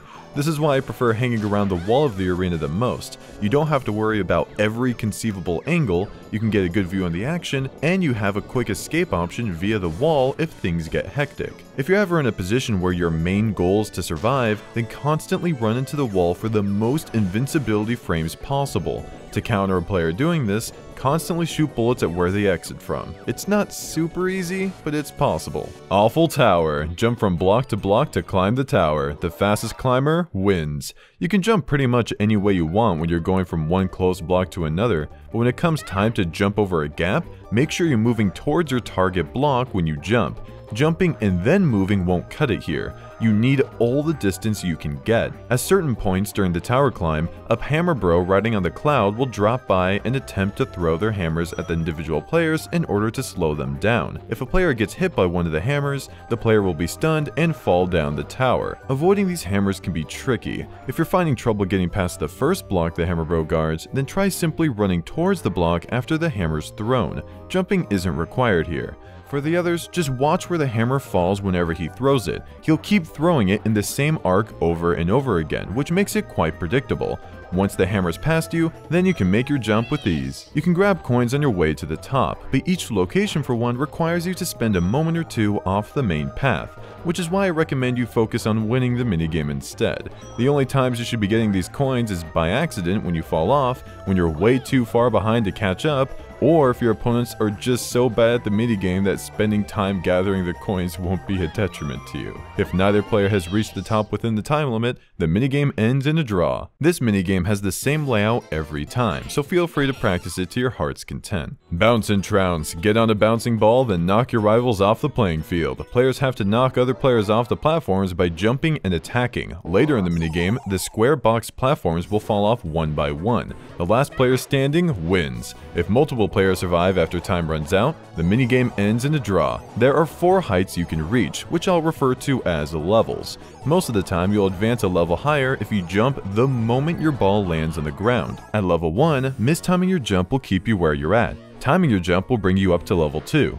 At level 2, mistiming your jump will bring you down to level 1. Timing your jump will bring you up to level 3. At level 3, mistiming your jump will bring you down to level 2, and timing your jump will bring you up to level 4. Once you get to level 4, mistiming your jump will bring you down to level 1. Timing your jump will bring you down to level 2. You can't attack at level 1, that's reserved for levels 2 and up. If you and your opponent attack at the same time, but you're above them, then you have priority. If someone's targeting you and they have the height advantage, then running away is the best option. If you're cornered, then try attacking them before they attack you. If you're playing with people that have no clue how to work this minigame, then quick attacks close to the ground can cause some chaos. If there's even one person that knows what they're doing, then try to attack from above them at all times. With all of these tips in mind, remember that this is a survival game. You're trying to be the last one standing, or, bouncing. Cheep Cheep Chase. Swim like mad to avoid the hungry Cheep Cheep. Dive to avoid the bombs in the water. If a player gets eaten by the Cheep Cheep, they are out of the minigame. If a player touches a floating bomb, they're stunned for a moment and basically out of the minigame unless everyone else screwed up too. The first player to reach the end wins. If there are more players swimming when one of them reaches the end, all the remaining players will get eaten. If all the players get eaten, the minigame ends in a draw. Give this button masher your all the entire way through, and I mean the entire way through, both on top of the water and underwater. If you forget to mash while you're underwater, then it's likely game over for you. The floating bombs are fairly easy to avoid at the beginning since they're all lined up and perfectly still. As the minigame goes on though, they become misaligned and even move. Don't let these distract you though. You only need to dive under the floating bombs in your lane, no one else's. The floating bombs hitboxes aren't super precise as can be seen here, where I'm practically clipping into it. More often than not, I see people getting hit by these things as they're about to surface because they dove too early. Don't be like them. An exclamation mark will appear above your head if the Cheep Cheep's about to catch you. Don't stop mashing. Chip Shot Challenge. Aim for the hole, then hit the ball. The player closest to the hole wins. If a player gets a hole-in-one, that player automatically wins. Other players can make a hole-in-one and win too. If no players make a hole-in-one, the player whose ball is closest to the hole wins. If 2 or more players tie with the condition of no players making a hole-in-one, all of those players will still win. If the ball falls off the island, the player that made the shot immediately loses. In the regular party mode, known as Battle Royale mode, the players take turns according to their placing on the board. Whoever's in first will go first, second will go second, and so on. In minigame mode, the players take turns according to player order. The later you go, the better off you are. This is because you can copy the angles of the players that went before you. If someone got a hole-in-one with a certain angle, then all you have to do is copy that angle. If someone didn't get a hole-in-one but got really close with a certain angle, then all you have to do is copy that angle and make slight adjustments for a hole-in-one. If you have to actually play the game, then you need a good handle on how these angles work. The color of your triangles will give you a sense of how far you're going to launch the ball. Blue is weak, green is medium, and red is strong. Compare the lines in the grass to the hole's placement in order to figure out what strength you need. For example, if the hole's around the middle back, then your triangle should be green with a hint of red. When you need to turn your angle towards the hole, don't overcompensate. A lot of the time, people will turn way too much and hit that sucker off course. A good rule of thumb is to keep your top triangle halfway between the middle of the field and the hole, favoring the middle by a little bit. If there's a hill involved, then favor the middle of the field a little more to compensate for the elevation difference. These tips won't apply for every hole you encounter. Some of them are tricky, but I believe in your ability to adapt, sport. Curtain call. Players have to memorize the order of the Goombas, Koopa Troopas, and Boos on stage. The curtain then closes, at which point Toad comes by and asks all the players a question about the position of one of the characters. More characters come by as the game progresses. If one of the players gets the wrong answer, that player is out of the game. All players who never make a single mistake win. Memorizing the order of the dancers tends to be pretty easy. Either repeat the order in your head, try to burn the visuals into your eyes, or do anything else to hold on to the info. The tricky part is the wording of the questions that Toad asks. He won't ask questions like, who was the fourth person? He'll instead ask questions like, who was the second person from the right? These kinds of questions require a little more thought to process, which can disrupt your memory enough to screw you over, which is why you've got to get a good handle on them. If Toad asks you, who was the third person from the left? Then you start counting from the leftmost dancer up to 3. Inversely, if Toad asks, who was the second person from the right? Then you start counting from the rightmost dancer up to 2. That's all it is. Once it comes naturally to you, this minigame should be a piece of cake. It may not come as easily to your opponents though, which is why you want to confirm your selection as quickly as possible so they don't copy your answer. On the other hand, if you have no clue what the answer is, then copy off someone that seems like they know what's up. Frigid bridges! Players attempt to get the blocks at the start and cross the frozen path without falling into the water and place them at the end of the path. At the middle of the path, a Cheep Cheep jumps above the path and goes to the other side. If a player gets hit by a Cheep Cheep, they will fall into the icy water, freezing the player for a moment. The first player who carries 3 blocks and fixes the path wins. The path is a little slippery, but it doesn't take long to get used to it. If you get hit by a Cheep Cheep head on, then you're headed for the water, but if you sideline it, then you likely won't fall unless you freak out. Its jumps are predetermined, by the way. It'll leap whether you're there or not. When the minigame is about to begin, hold your analog stick down so you start moving at the earliest possible moment. Stay in the middle of the pathway. Cutting corners here won't do you any good since the upcoming Cheep Cheep won't be in the middle of its jump, which you need to avoid by stopping for a quick moment, ideally by quickly releasing the analog stick. As soon as the Cheep Cheep isn't covering the path anymore, continue onwards, cutting corners as close as possible without falling. Once you reach the end of the path, you'll automatically drop your block into the water, so you don't even have to worry about falling there. While the animation's taking place, hold your analog stick up so you start moving at the earliest possible moment, just like when the minigame started. Cut corners like before and run past the Cheep Cheep without worry. At this point, it's no longer a threat because its jumps aren't in sync with you crossing in front of it anymore. Continue to the beginning and immediately turn around the moment you grab the next block. Cut corners on your way to the end, drop the block, cut corners on your way back to the beginning to grab the block, rinse and repeat until you drop the final block at the end. Once your bridge is finished, cross it to win the minigame. If your opponents are bad at this minigame, then feel free to play it safe by staying on the middle of the path instead of cutting corners. If you fall off for any reason, then now you've got to adapt to the Cheep Cheep. If you're approaching it and haven't seen it jump yet, then wait a quick moment, let it pass, then continue. Ice Rink Risk. Try to avoid being hit by the spiked Koopa shell that slides around the frozen playing field. If you're moving fast and either release the analog stick or try to move the opposite direction, then your character will slide for almost a full second before obeying your command. That's terrible when you need to avoid shells that are bouncing all over the place. It's a good thing you can cancel the sliding animation by jumping though. You can either short hop to regain your movement as soon as possible, or full hop if a shell's headed right towards you. If you jump in the direction you're facing, then you'll go further than if you jumped backwards. Try not to slide in the first place though. Don't smack your analog stick the opposite direction when you're running. Instead, roll your analog stick whenever you run so your character has a moment to adjust when they're switching directions. If you ever want to switch directions instantly, then slow to a walking pace before doing so. At the start of the minigame, the first shell will always drop at the edge of the arena and bounce off the wall. As long as you don't move until it touches the ground, you won't get hit.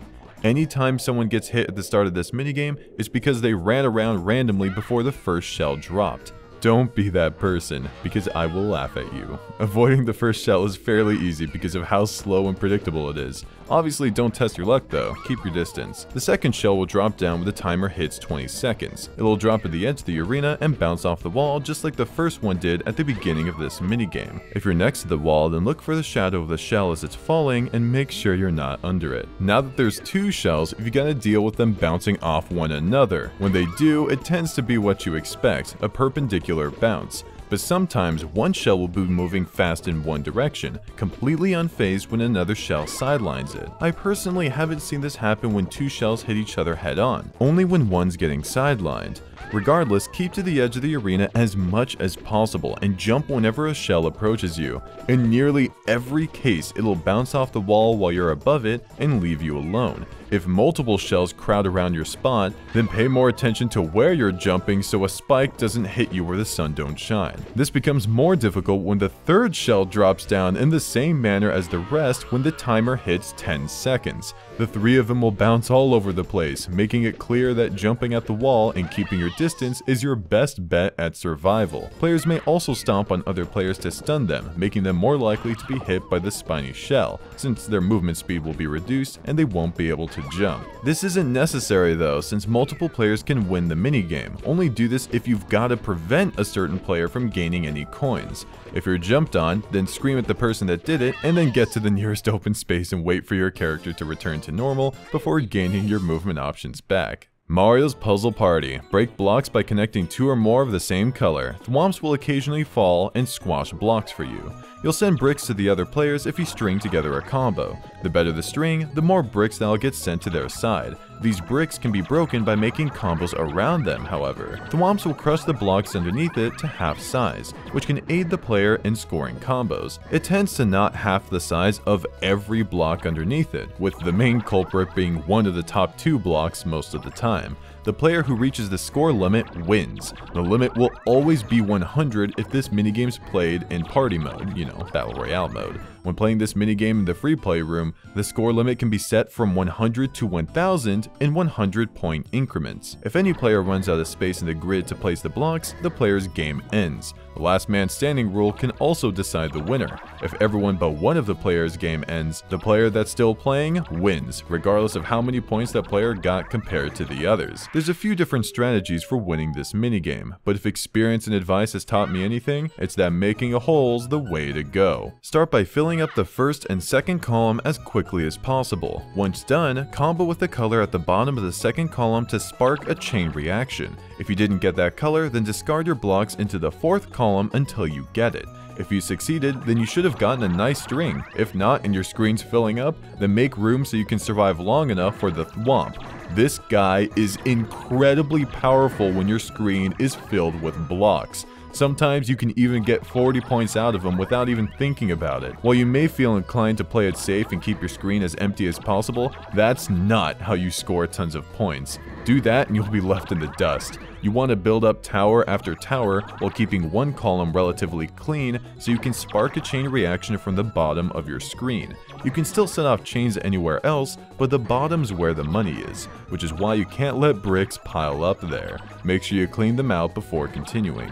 You'll average around 50 seconds using this method. While it's effective when done correctly, it can be a disaster if you aren't paying attention and fill up your screen to the brim without a thwomp in sight. Make sure you match the bricks at the bottom of the tower you created so your chains are clean. Unlike your messy memory. Toads knock the items on the shelves to the floor. Try to return all the items to their proper spots. Before the minigame starts, players have to try to memorize the item's location with the few seconds they have. After that, mini toads come onto the screen and tamper with the toys behind a cloud of white smoke. Once done, it is revealed that they knocked down some of the items, leaving some of them in their proper place. When the minigame starts, the players have to lift the item and place it back on the shelf in their proper spot in a matter of 30 seconds. The better the player memorized the item's locations, the more accurate the placements. Once done, the player can close the curtains to prevent other players from cheating off of them. They can open the curtains if they feel uncertain by the placement of their items and wish to change them. When the timer runs down to 0, the game ends. All the curtains close no matter if the player is done or not. Then all the curtains reopen and the game shows the correct placement of each item from left to right. The player who puts the most items in their proper spot wins. There don't seem to be any predetermined setups. This minigame will randomly shuffle around the items each time it's played. There are a few ways to memorize the placements of objects. Using verbal memory would involve repeating the order of the items in your head again and again. Using visual memory would involve burning the placements of the items into your eyes. You could use only one of these tactics, but you'll probably find more success if you combine both of them, since the processes take place in different parts of your brain. Look at one row of items. Start repeating it in your head. Don't stop. Now look at the other row and burn the placements of those items into your eyes. Once it's time to set up the items, first place the ones from your visual memory, since it's a tad more delicate. Then place the ones from your verbal memory, since it's more solidified, as you've been repeating the order to yourself this whole time. If that doesn't work for you, then try making stories out of what you see. Maybe there's a hat next to an egg, so you can imagine that character eating an egg while the next character watches, and so on. The more uniquely distinct, the better. If none of this appeals to you and you don't have any memorization strategies on your own, then shamelessly peek at your opponent's screens and copy them instead. If you know a particular opponent of yours excels at this minigame, then pay more attention to them. If they cover their screen to avoid your attempts, then do your best to remember the last things you saw. If people are trying to copy off of you, then finish as quickly as possible and cover your screen as soon as you're done. If all else fails, then use a trusty photo capturing device to, how you say, cheat.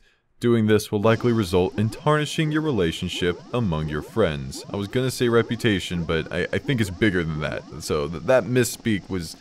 whatever. If you have to do it anyways, if you have to cheat, then your MPIQ is probably pretty low. The first player to answer these questions correctly wins. First, Toad will slowly show the question letter by letter. A player must press A button to hit the buzzer and answer the question, and players can hit the buzzer before the question is fully revealed. An O means the answer is correct, and an X means the answer is incorrect. If an answer is incorrect, the player who answered the question gets squashed by a block and loses their next turn. Players are also squashed if a question is not answered within 5 seconds. If no one answers 3 questions correctly after 10 questions, the minigame ends. If multiple players have the highest score, a draw occurs. There are tons of questions Toad can ask. They range from easy ones, such as what color is Mario's hat, to incredibly difficult ones, such as the current total of coins all players have. There are only 3 options to choose from though, so even if the question's insane, you still have a decent shot at getting it right. But here's the problem. When you're playing with 3 other people, someone, just someone, is bound to try and answer the question way before it's fully displayed. This can turn MPIQ, which is supposed to be a fun trivia minigame, into a luck-based minigame, where everyone's trying to mash A as quickly as possible for the 33% chance of being correct. Yeah, there's a 66% chance of one being wrong when guessing, but sitting out a round isn't a harsh enough punishment to discourage this kind of play. Try to have everyone come to an agreement to only hit the buzzer if they're reasonably sure they can answer the question. Otherwise, your session may end as a button-mashing guessing game fiasco. Parasol Plummet, a coin minigame. Open and close your umbrella to close the coins thrown. I feel like I didn't really give that much enthusiasm. Let me try again. Parasol Plummet, a coin minigame. Open and close your umbrella to collect the coins thrown by the Hammer Bros. If the players close the parasol, they fall. If the player opens the parasol, the player can move to get coins while going up. If the player touches the top of the screen, then their parasol will automatically close, but they can still open it again if they choose. You can bump into someone while your parasol's open to make more room for yourself. You can't bump into someone while your parasol's closed though. You'll just move slightly if you fall on top of them. Hammer Bros at both sides throw coins, coin bags, which are worth 5 coins, and hammers to players. If a player gets hit by a hammer, the parasol closes and they fall, rendering them temporarily unable to collect coins.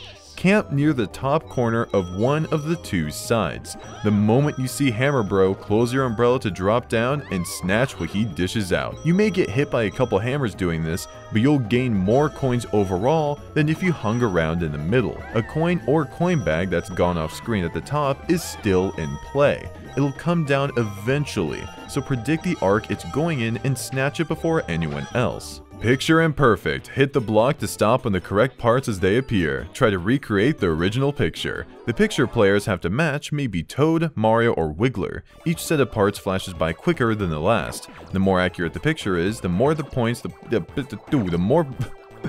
more points the player will earn. The player or players that have the most points at the end of the minigame wins. For Toad, you can get a total of 30 points if you give him red circles, a regular smile, and regular eyes. For Wiggler, you can get a total of 40 points if you give him a white flower, a big nose, an open mouth, and black eyes. For Mario, you can get a total of 50 points if you give him a red M on his hat, a big and round nose, a Mario stash, a regular smile, and blue eyes. The cycle every feature runs on is completely random each time the minigame is played, sadly. Regardless, treat your timing on this minigame in the same way you would chance time. Memorize a feature or two that comes before the one you want, then when they flash by, secure your desired feature. You have a full minute to finish up. Take advantage of it. A lot of the time, players will rush through this minigame and get done within seconds when they could have gotten a better score if they just relaxed a little and paid close attention to what was flashing on their screen. Pipe cleaners. Each player has to knock the baby Bowsers by using a hammer as they pop out of the pipes. The baby Bowsers may trick the player at times. The player who has the most points wins. Your reaction time could be incredible, but if you don't have a handle on which pipe correlates to which input, then you'll struggle, so make sure you've got that down. If you're finding a hard time distinguishing which side is A and which side is B, then try turning your controller so A and B are horizontal from one another. You should see A on the right and B on the left, which visually corresponds with which side each button has you swing your hammer at. This might make pressing each button feel more natural and help you remember what they do. If not, practicing enough will teach your muscle memory. If a baby Bowser's retreating back into a pipe, then you can likely still hit it. The same goes for when they're just exiting a pipe, which means you can actually preemptively swing and hit a baby Bowser before it even gets the chance to stick its head out. A preemptive swing can do you good if you have a free movement for it. Just don't only rely on them. Your reflexes should be doing most of the work. Keep your eyes in the middle of the screen and immediately swing towards a pipe if you see any movement. Rockin' Raceway. Players have to race with rocking horses and collect carrot cards. If the player gets an orange carrot power-up, the player can proceed rapidly without losing any energy for a moment. But if the player gets a blue carrot, that carrot is... Yes, that player is stunned for a moment. The player will also get stunned if they run out of carrot energy. In either case, the carrot energy will be refueled when the stun time is up. If the player stops smashing, then the horse will slow down to a halt. The first player that finishes half of the lap wins. Go as fast as possible the moment the race starts. Once your energy is down to 1 carrot, then dial it back and work up a rhythm. You'll see a carrot panel right ahead of you.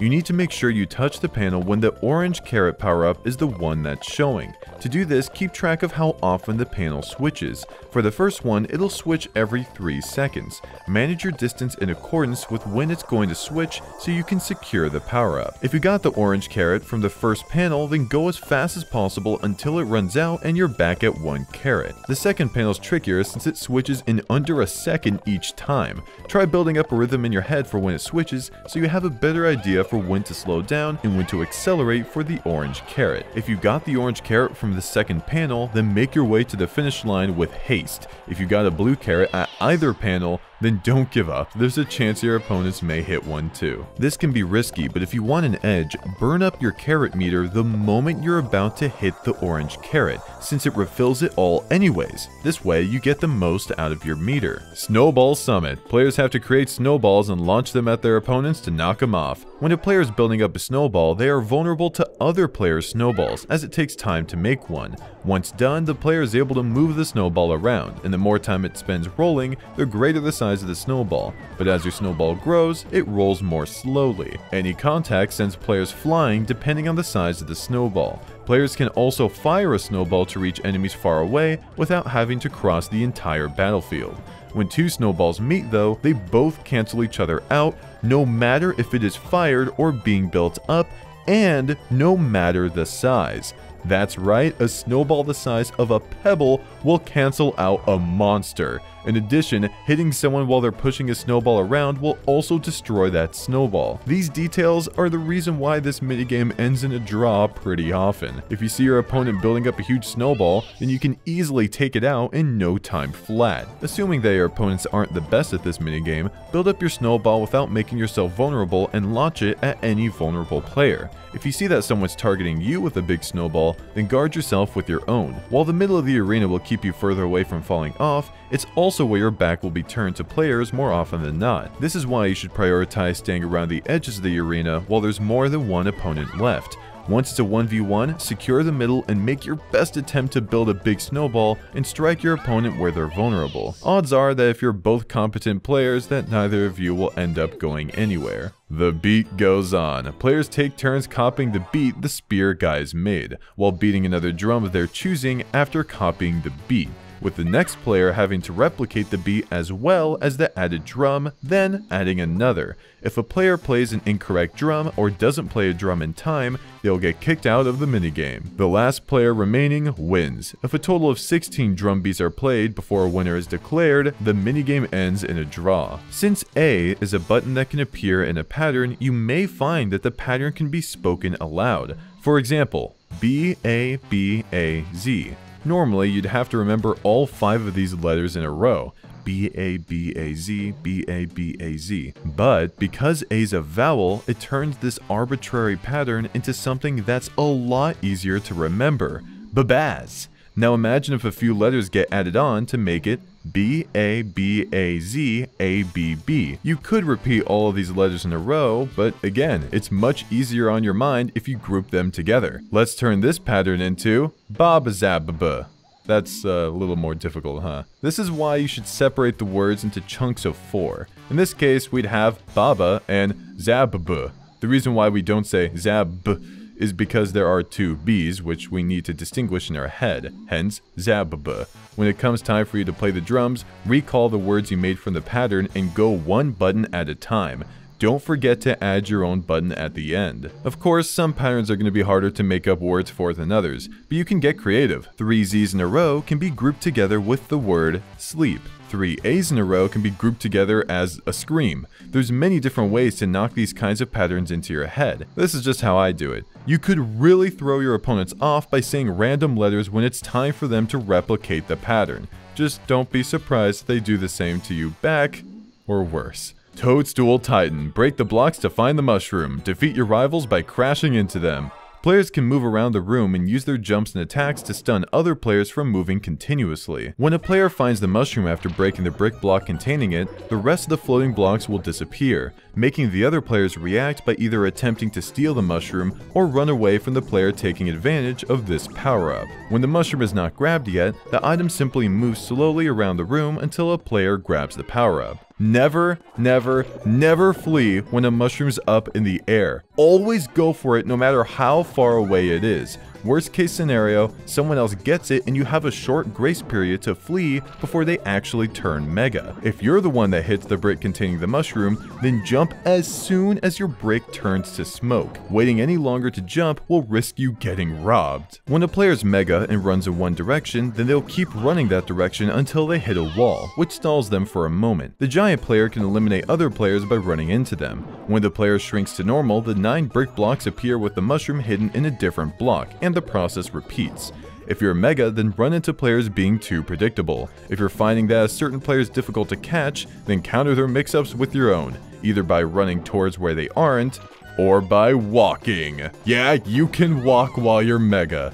It's hard to do, but if you barely tilt your analog stick towards any direction, then you'll start walking. I'm not about to tell you to try and walk into your opponent though. The purpose of slowing down this much is mainly to fake them out, get them spooked a little. Yeah, you can cover a little distance to put more pressure on their reaction time, but the fact that you're walking can be enough to throw even the most experienced players off. I wouldn't say it's enough to walk one direction and then run in the same direction though. It's better to walk one direction and then run in a different direction. You don't even have to walk to fake out where you're going to begin with. If you push your analog stick towards one wall, then your character will face that direction before moving. However, if you quickly push your analog stick a different direction, then they'll move that way instead. Making your character snap directions like this can really scare the opposition. You don't have to go overboard with these techniques to win though. Most of the time, predicting your opponents will be good enough. Treat walking as this wacky mix-up option that looks stylish when pulled off. When running away from someone that's mega, make sure there's as much space between you and them as possible. This way, there's more space for you to move around, which will make it difficult for them to guess where you're going. Perform a jump away from the mega player whenever they approach you. This can be the minuscule difference between you getting hit or not. If they know how to walk or snap their directions, then stay unfazed and react accordingly. Treadmill Grill. The objective of the minigame is for each player to knock the other players off the conveyor belts within the time limit. In addition to each other, the players must avoid the red lava bubbles that occasionally leap onto the conveyor belts to chase one of the players, with up to 3 being present at most. The players can stun other players by jumping on them, punching them, or ground pounding them. If a player is stunned by a jump or attack, their movement is slowed and their jump height is decreased. They can still jump. If a player is stunned by a ground pound, that player will be immobilized for a few moments. In addition, the 4 rows of conveyor belts will each move left or right at varying speeds, changing direction occasionally. The size of the conveyor belts decrease when the timer reaches 20 seconds, and again when the timer reaches 10 seconds. Do not stay near the edges. Doing so will leave you vulnerable to getting punched off or getting blindsided by any lava bubbles that decide to show up there. Instead, take stage control and take notice of how the conveyor belts are moving, where the lava bubbles are, and what your opponents are up to. If everyone's just trying to survive, then it may do you good to play nice. After all, if you start a fight, then you might get teamed on. But hey, if you're confident in your skills, then feel free to punch your opponents off the edge, punch them into lava bubbles, or ground pound them and laugh as they're helplessly carried off the edge, or burned by a lava bubble. These attacking options become more useful the smaller the conveyor belts get, as you'd expect. If you manage to ground pound an opponent when the conveyor belts are this small, then they're gone. But if you miss, then you're gonna be in a bad position. Don't underestimate the power of walking when the conveyor belts get small. A lot of the times people will run all over the place and get themselves knocked out. Taking it easy can do you wonders. If 3 players are eliminated before 30 seconds pass, the remaining player wins, but if time runs out and 2 or more players remain or all players touch the lava bubbles, it's a draw. Water World. Players have to race in water boats and complete 5 laps around a water-filled track. If the player goes the wrong way, the word reverse will replace the words on how many laps are remaining for them and go on and off until they turn around to go the right way. Hug the wall as much as possible and turn whenever you pass the 4th square from each edge of the middle wall. After every turn, readjust yourself forward, hug the wall, rinse and repeat. If you find yourself going backwards and all hope is lost, then get in the way of the most threatening player to you on the board. 1v3 minigames. Boulder Bash. 3 players try to climb a slope while the other player is a machine flinging boulders at them in an attempt to block their path. If squished by a boulder, the squished player is stunned and slides down the hill. If one of the 3 players reaches the top of the hill, they all win. But if the other player manages to keep the players from going on top of the hill, that player wins. If you're the solo player, then bounce your boulders off the walls. This way, your boulders will cover the most ground, and you'll make it hard for the 3 players to predict where they're going to end up. If someone's getting uncomfortably close, then bounce your boulders off the wall in such a way that they'll hit that player. A direct shot could work too, but they're probably going to be expecting it. If you're one of the 3 players, then try to have 2 players on one side with one behind the other and the remaining player on the other side. If a boulder hits the player in the front, but not the one in the back, then the latter will push the squished player up the slope, losing no progress, while the player alone on the other side serves as both a distraction or a win condition if they're left unattended. The best way for the solo player to counter this strategy is to send a boulder straight down the wall with the 2 players in an attempt to knock them both down or split them up. Coconut Conk. The player in the barrel has to avoid being hit by a single coconut, while the other players on top of the tree platforms have to knock the player in the barrel by ground pounding when the player is above the player in the barrel. If one of the 3 players hits the player in the barrel with a coconut, the 3 players win. But if the player in the barrel avoids being hit by a coconut for the entire time limit, that player wins. Despite what the visuals may have you believe, if a player ground pounds, a coconut will spawn directly below them. If you let go of your analog stick after moving the barrel, then it'll take a long time to come to a complete stop. If you try moving the opposite direction, then the barrel will lag a bit before switching. If you're the solo player, then pay close attention anytime a player jumps. After all, they can only ground pound if they jump first, so if you keep a close eye on their movements, then you can predict where a coconut may fall from. It may not always be this easy though. Sometimes players may jump without ground pounding, ground pound real quick, or jump in an arc and ground pound at any point during the jump. No matter what they do though, there will always be a delay from when they start their ground pound to when the coconut reaches the ground, and you need to take advantage of that delay whenever you can by getting out of there, without accidentally trapping yourself, of course. You can sometimes screw their team up by moving from one side all the way to the other. This can make them fumble over each other as they frantically try to follow you. Regardless of your evasion strategies, you don't want to be caught at the edges. Even the most basic of coordination from the opposing team can get you caught there. If you're one of the 3 players, then quick ground pounds are the way to go if you want the solo player to have the least amount of time possible to react. Make sure you coordinate with your team to cover as much ground as possible and not fumble over each other. You wouldn't want to accidentally jump on or ground pound on your teammates. That just wastes time. Crazy Cogs. The player who controls the large cog has to make the other 3 players get hit by bullet bills, while the latter try to avoid the onslaught. If the solo player makes all 3 players get hit by bullet bills, the solo player wins. But if even one player in the player field avoids being hit by bullet bills, the 3 players win. If you're the solo player, then know that there's only 3 modes to the large cog: spinning clockwise, spinning counterclockwise, or staying still. There's nothing in between. Pay close attention to the shadows on the floor since they'll tell you where bullet bills are coming from. The bigger the shadows get, the closer they are to the ground.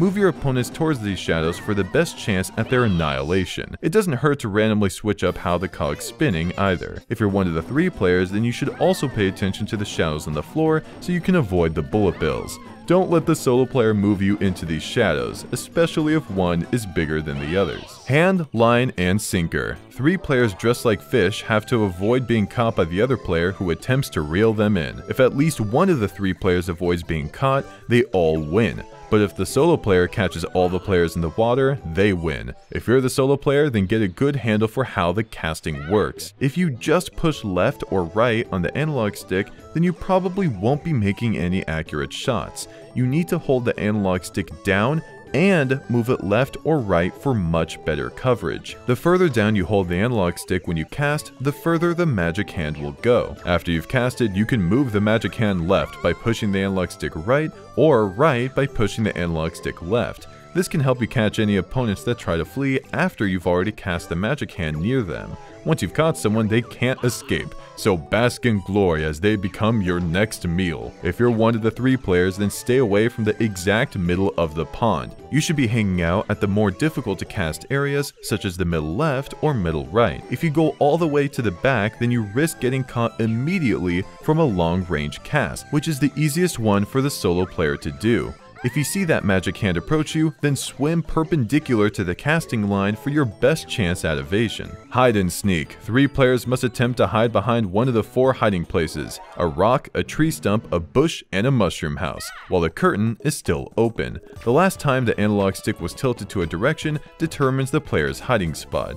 The other player must guess one of the other 3 players' hiding places. If the solo player finds one of the players in that hiding spot, that player is eliminated. In addition, if a player does not tilt the analog stick at all during the hiding phase, that player is automatically eliminated. At the end of each round, the selected hiding spot is used up, and the remaining players in the trio then select a direction to hide from the remaining hiding spots. The player should be careful as the number of hiding spots decrease. If the solo player seeks all the 3 players in their hiding spots within 3 rounds, the solo player wins. But if any of the 3 players survived from being caught by the solo player after the 3rd round, the 3 players win. As the 3 players are deciding where to hide, you may notice that their characters are running around every which way. This is not telling you which direction they're holding on their analog stick. One could be holding their analog stick up the entire time or not touching their analog stick at all. Regardless, their character is going to be running around randomly. If you're the solo player, then think like your opponents and make your best guess. If you're one of the 3 players and the solo player doesn't get anybody one round, then you can coordinate with your remaining teammates and consistently hide in different locations for a guaranteed victory.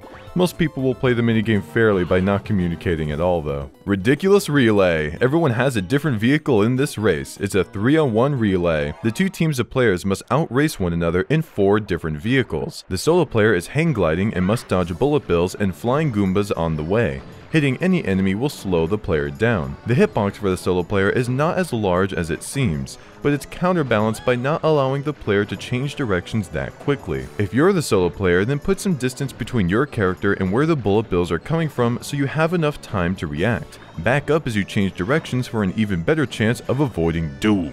Where you are on the screen will not affect how quickly it pans, so there isn't any point in hugging the right wall.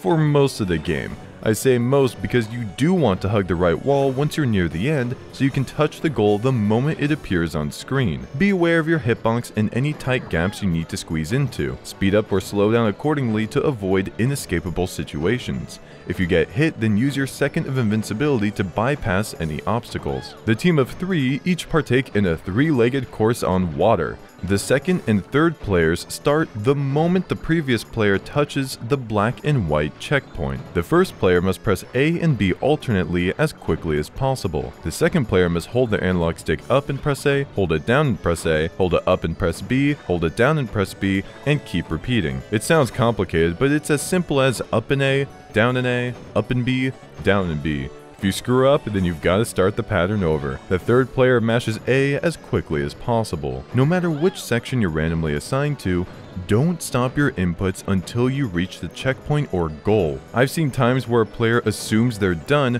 just to stop an inch before the next section. This mainly happens with the second section because it's not as simple as the others. It may be worth practicing. River Raiders. Ride on Koopa shells and try to collect coins as they flow down the river. One player in the boat drives around to get coins while the other 3 players on green shells collect the coins together. For example, if one player gets 5 coins, another gets 10 coins, and the last gets 15 coins, then all 3 players get 30 coins each. There are some logs that float around the river. If a player hits a log, the player is temporarily unable to get coins or coin bags. If you're the solo player, then your goal is to grab as many coins as possible while making sure the 3 players end up dirt poor. To do this, you have to be aware of your limitations. If you're on one side of the river and go for a coin that spawned in the center, then you're barely going to make it in time. With this limit in mind, if you see a coin bag on the opposite side of the river, then don't move towards it since you won't reach it in time. You're only going to make it so the 3 players can reach it, and we don't want that. If you're one of the 3 players, then spread out and cover as much ground, or water, as possible to get the most coins. Hitting a log when you're part of the team isn't nearly as bad as when you're the one person, since your teammates can still grab coins you can't get, so feel free to go out far. Sadly, you're limited by where the solo player is and can't influence their movement. In-game. Not all players are masters at gauging distance when using the boat, so making sly comments like "don't get that item bag" can trick the solo player into bringing you closer to it when they didn't really have a chance in the first place. Spotlight Swim. Catch the swimmer by shining all the searchlights on him or her at the same time. 3 players have to use the spotlight to spotlight the other player all together, while the other has to avoid being caught by the 3 players' spotlights. The other player can also go underwater, preventing being caught with the 3 spotlights, but the player has to surface every once in a while to allow for breathing. If the player manages to avoid the 3 player spotlights, they win. If the 3 players catch the solo player with all the spotlights together, the team wins. If you're the solo player, then promptly set down your controller and give up. Or, make the best attempt at faking out the 3 players. Try to stay underwater as long as possible and give yourself room to move around. If you're swimming one direction above water, then dive and randomly move a different direction. If you find this minigame difficult as the solo player, that's because it is. It's a bit unbalanced. If you're one of the 3 players, then move your spotlight towards where the solo player is and where you think they're going to pop up if they're underwater at the time. Just your spotlight won't do. You need all 3 spotlights on them to win, so make sure your teammates are following along. Thwomp Pull. Press the buttons the thwomps tell you to with good timing to move your sled forward. The solo player has to press the correct buttons to move the 3 thwomps, while the 3 players are assigned a button to press and do the same thing together. Snowmen will throw snowballs at the lane. If a player or players get hit by one, they'll be stunned. Nothing will happen if a snowball hits the thwomps. The first player or team to reach the finish line wins, but if neither team make it within 60 seconds, the game will end in a draw. This minigame follows a 1-2-3 pattern. where each button needs to be pressed once per cycle before it can be pressed again. For example, if the first button is Z and the next one is B, then the third one will absolutely be A. Afterwards, the cycle begins anew. If the first button is A and the next one is B, then the third one will absolutely be Z. Knowing this information, you can press the third button in a cycle at a much quicker speed than normal, which over time will give you a great edge over the other team. Remember that the game starts to register the next input when the thwomps touch the ground, so the moment they slam down after your second input, immediately press the button for your third input. This isn't just a solo player deal, the 3 players can do this too, although you have to make sure they fully understand the concept to get the most out of it. Getting hit by a snowball or messing up an input does not screw up the cycle at all. If you were supposed to hit A before the screw up, then you have to hit A afterwards too. Tidal toss, jump to avoid the waves caused by the player in the boat.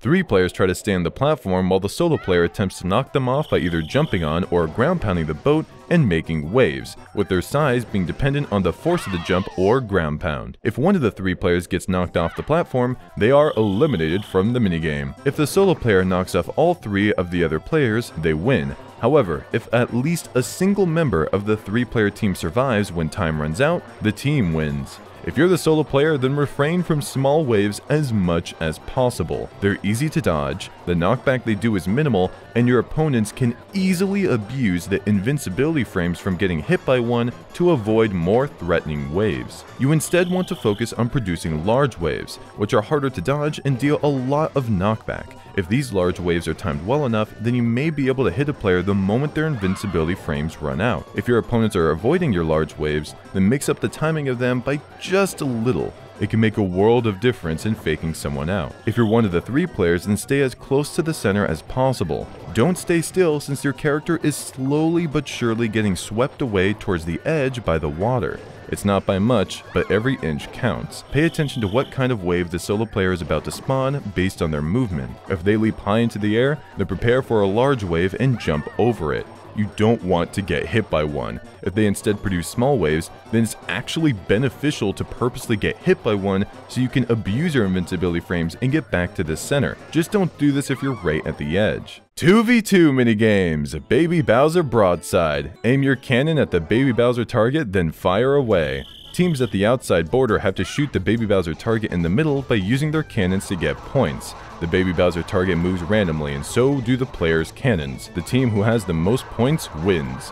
When the timer hits 20 seconds, the outside border will begin to move clockwise at a consistent speed. This, combined with the inner border moving counterclockwise, will make your shots a lot more difficult to land. Just keep tapping A at a steady pace and watch where your shots are going. Make quick adjustments to ensure as many shots as possible hit the Baby Bowser target. If your teammates' shots are consistently off course, then let them know what adjustments they should make. Cosmic Coaster. Hop in a 2-person coaster, avoid the signs, and race towards the goal. If one or both of the players in the team rams into a Bowser sign, the coaster will slow down. In order to avoid the signs, they must either move to the left, right, or middle. Some signs only block one section of a space on a track, decorated as Bowser's face. Some, however, fill up 2 sections of the track, decorated as Bowser breathing fire. There are also coins along the track, but it's risky to grab them while also avoiding the sign. This is why I recommend focusing on safely avoiding each sign and winning the minigame instead of getting greedy. Only grab coins if you're confident you can win while taking the risk. I like to keep my eyes on the signs 2 or 3 spots in the distance and use my peripheral vision to avoid the ones I'm about to encounter. Alternatively, you can focus on the ones up close and use your peripheral vision for the ones far away.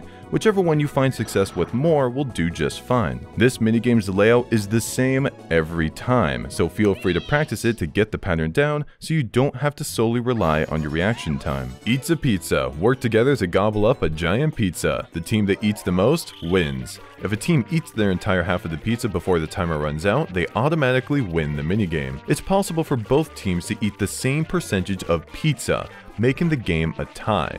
This one is an endurance button masher, so mash fast but not so fast that you end up spraining yourself by the end of it. Toppings are harder to eat through and thus require more button presses to eat them. This shouldn't be too big a deal though, since you're going to be button mashing the whole time anyways. Just don't let the sudden increase in speed or decrease in speed throw yourself off guard. Make absolute certainty that every pixel of the pizza is eaten. If your team misses a couple pixels way on the other side of the plate, then you've gotta hustle your way over there to finish it off. To prevent this scenario, watch for stray pixels and munch them up before it's too late. Ideally, you should be eating as much pizza as possible until the end of the minigame. If you realize that you're not getting much in your gullet, then realign yourself to devour as much as you can. Etch and catch. Toad has been turned into a stamp. Draw a circle around him with your magic crayon to return him to normal. The lines will begin disappearing after a few seconds, regardless of their length. The first team to save 5 toads wins. If neither team can rescue 5 before the timer runs out, the team who saved the most toads wins.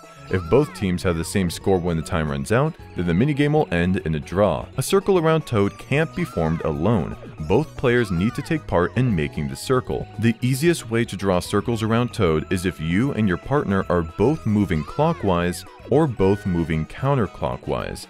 This way, you won't run into each other and you'll cover the ground quicker and easier than if you went in opposite directions, which is way sloppier. Your team circle doesn't need to encompass the entire Toad sketch. It's okay if a part or two sticking out, just make sure you've got a good chunk of the middle. Hyper hydrants. Douse the flames from the Podoboo. The team that puts out the most flames wins. One player in the team attempts to pump the water while the other player attempts to douse the flames from the giant lava bowl to get points. If you're the one pumping the water, then make sure you're pumping at a pace well timed enough for your teammate's hose to constantly be shooting. If you're the one dousing the flames, then heed my warning. Never hold the A button to spray. It's only useful when the Podoboos are really close, and even then, you still won't get much out of it, so don't press A. The water you shoot can actually hit Podoboos behind other Podoboos, meaning you can spray 2 or more of them at once. Focus fire targets that are lined up to quickly extinguish as many flames as possible.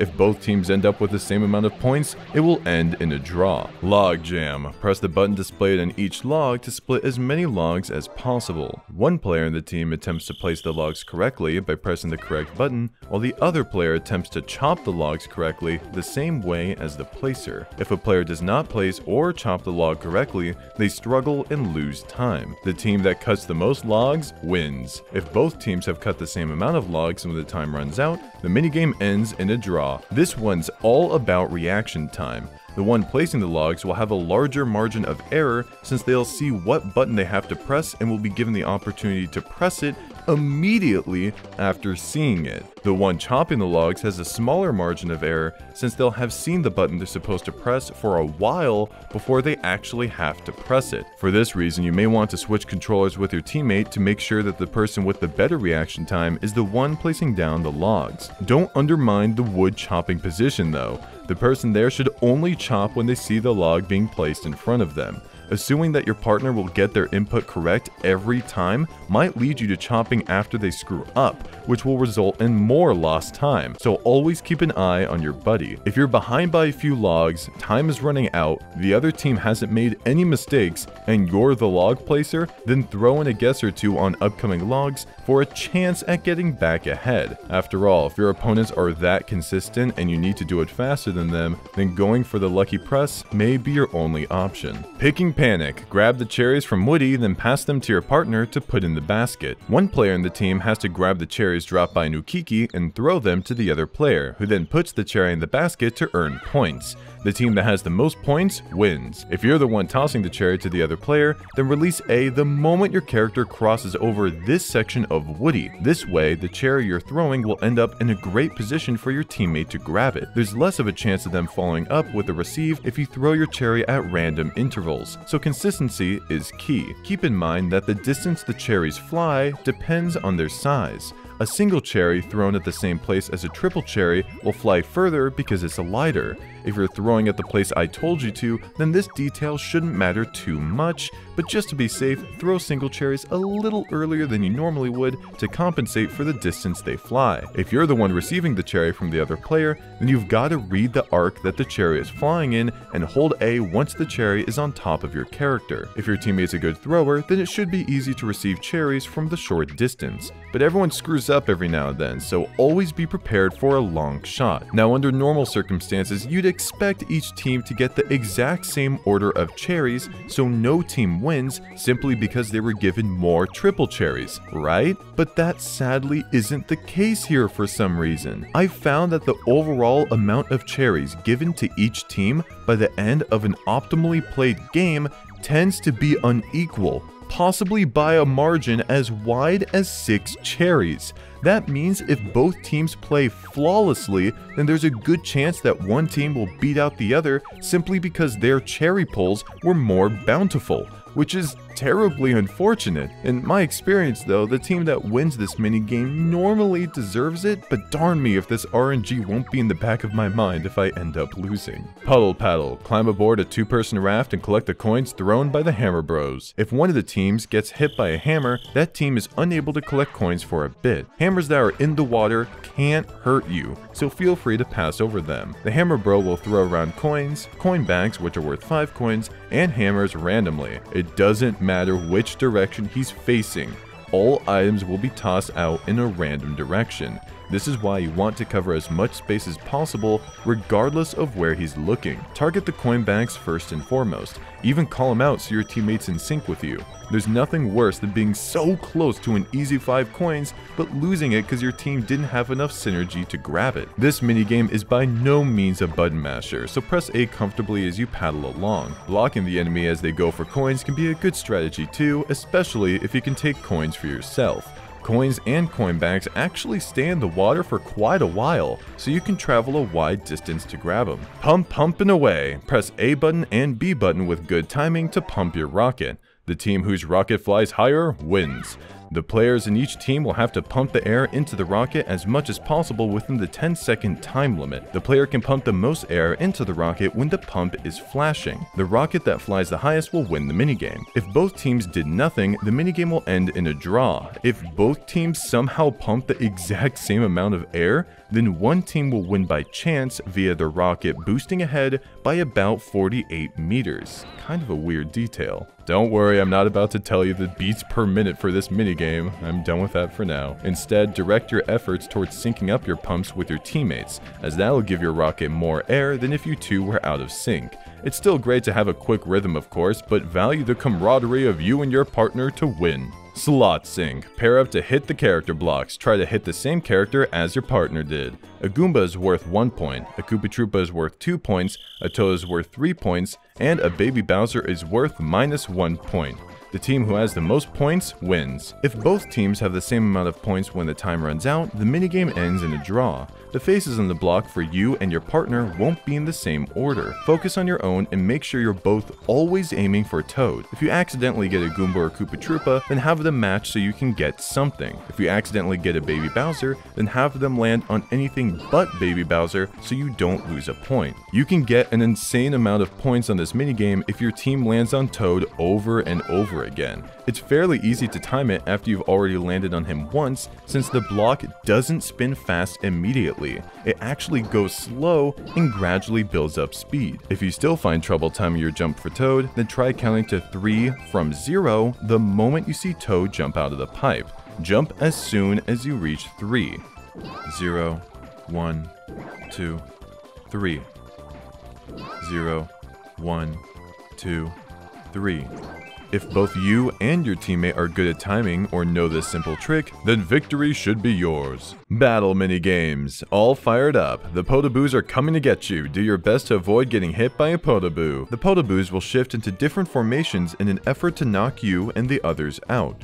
These formations are the circle, the cross, and the wave. They will not assume the same formation 2 times in a row, and they will idle about in between formations. For the circle, jump into the middle of it as soon as the wave of Podoboo spreads out. After that, they're either going to return to the middle while in their circle formation, or return to the middle after scattering about. This sounds simple, but it's highly likely they're going to try to fake you out multiple times. They may start approaching the middle in circle formation just to spread back out over and over again. This is to trick you into thinking that they're going to get you, so you prematurely jump towards them and get burned.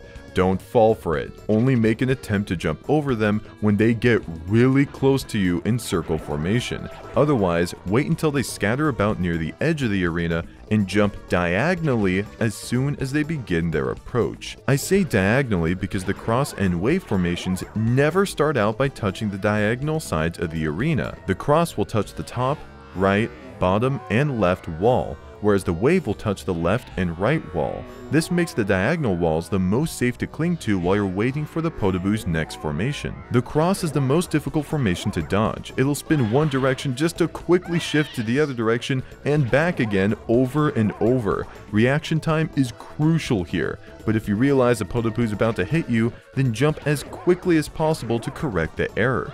Don't rely on this too much though, since they may just come back around as soon as you land. The wave is the easiest formation to dodge. It'll spin the same direction the entire way through while going at a relatively slow speed. Simply run the same direction it's going and keep out of reach. If you realize you're right on the edge of it, then go through a hole in the middle to make some room. Jumping on an opponent will slow them down and make it so they can't jump. This can screw someone over during formations like the circle, where jumping is practically required to live. Overall though, try to focus on surviving yourself instead. Eyesore. Run circles around Big Mr. Eye to shrink him down to size. Complete 15 laps to make Big Mr. Eye vanish completely. I doubt you'd ever make this mistake, but just in case, make sure you're going around in clockwise circles, not counterclockwise. The arrows will guide you.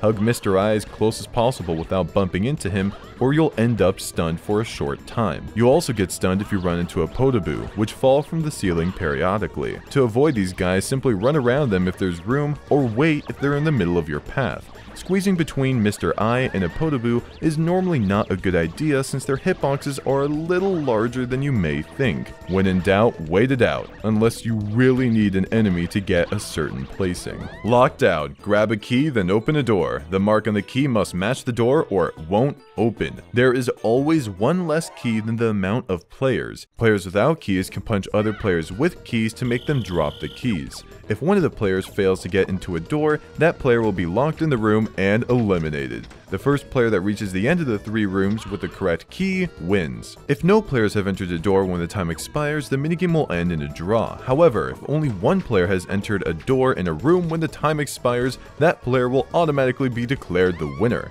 There's some chance of this minigame since some players will spawn on the side of a matching key, whereas others may have to go extra distance to compete for a key. If you got lucky with your placement, then grab the key and book it to the closest door. If you're competing for a key that you're close to, then you can either grab it and try to run away before getting hit, move the key around before grabbing it, or punch your opponent away before grabbing it. The option you choose should depend on how far away your opponent is and how good they are at landing their punches. If they're far or haven't played this minigame much, then try grabbing it and running away. If they manage to land a punch on you, then quickly turn around and knock them back before making another dash. If they're close or have experience with this minigame, then move the key around a little or hit them before grabbing the key and running away. If you're competing for the key and you're further away from it than your opponent, then punching is the best option since you'll deny them picking up the key if they attempt it, or you'll have hit them before they tried hitting you.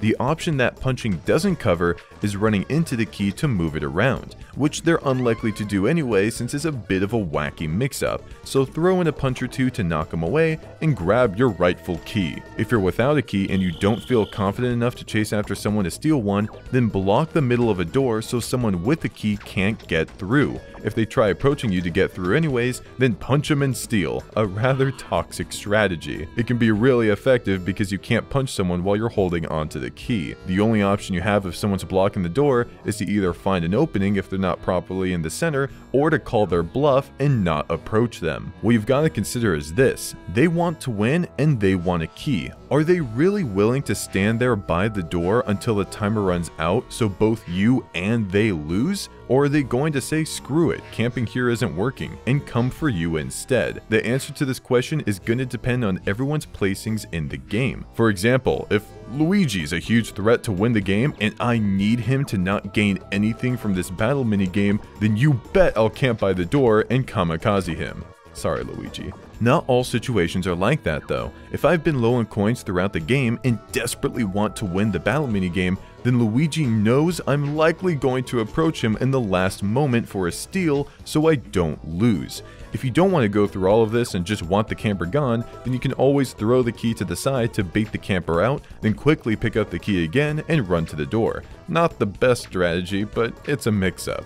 Obviously, camping at the door will only work if that door is the last place for anyone to go through. Merry-Go Chomp. Below the spinning pillar, the Chain Chomp awaits you. Try your luck, pick a color to avoid the Chain Chomp.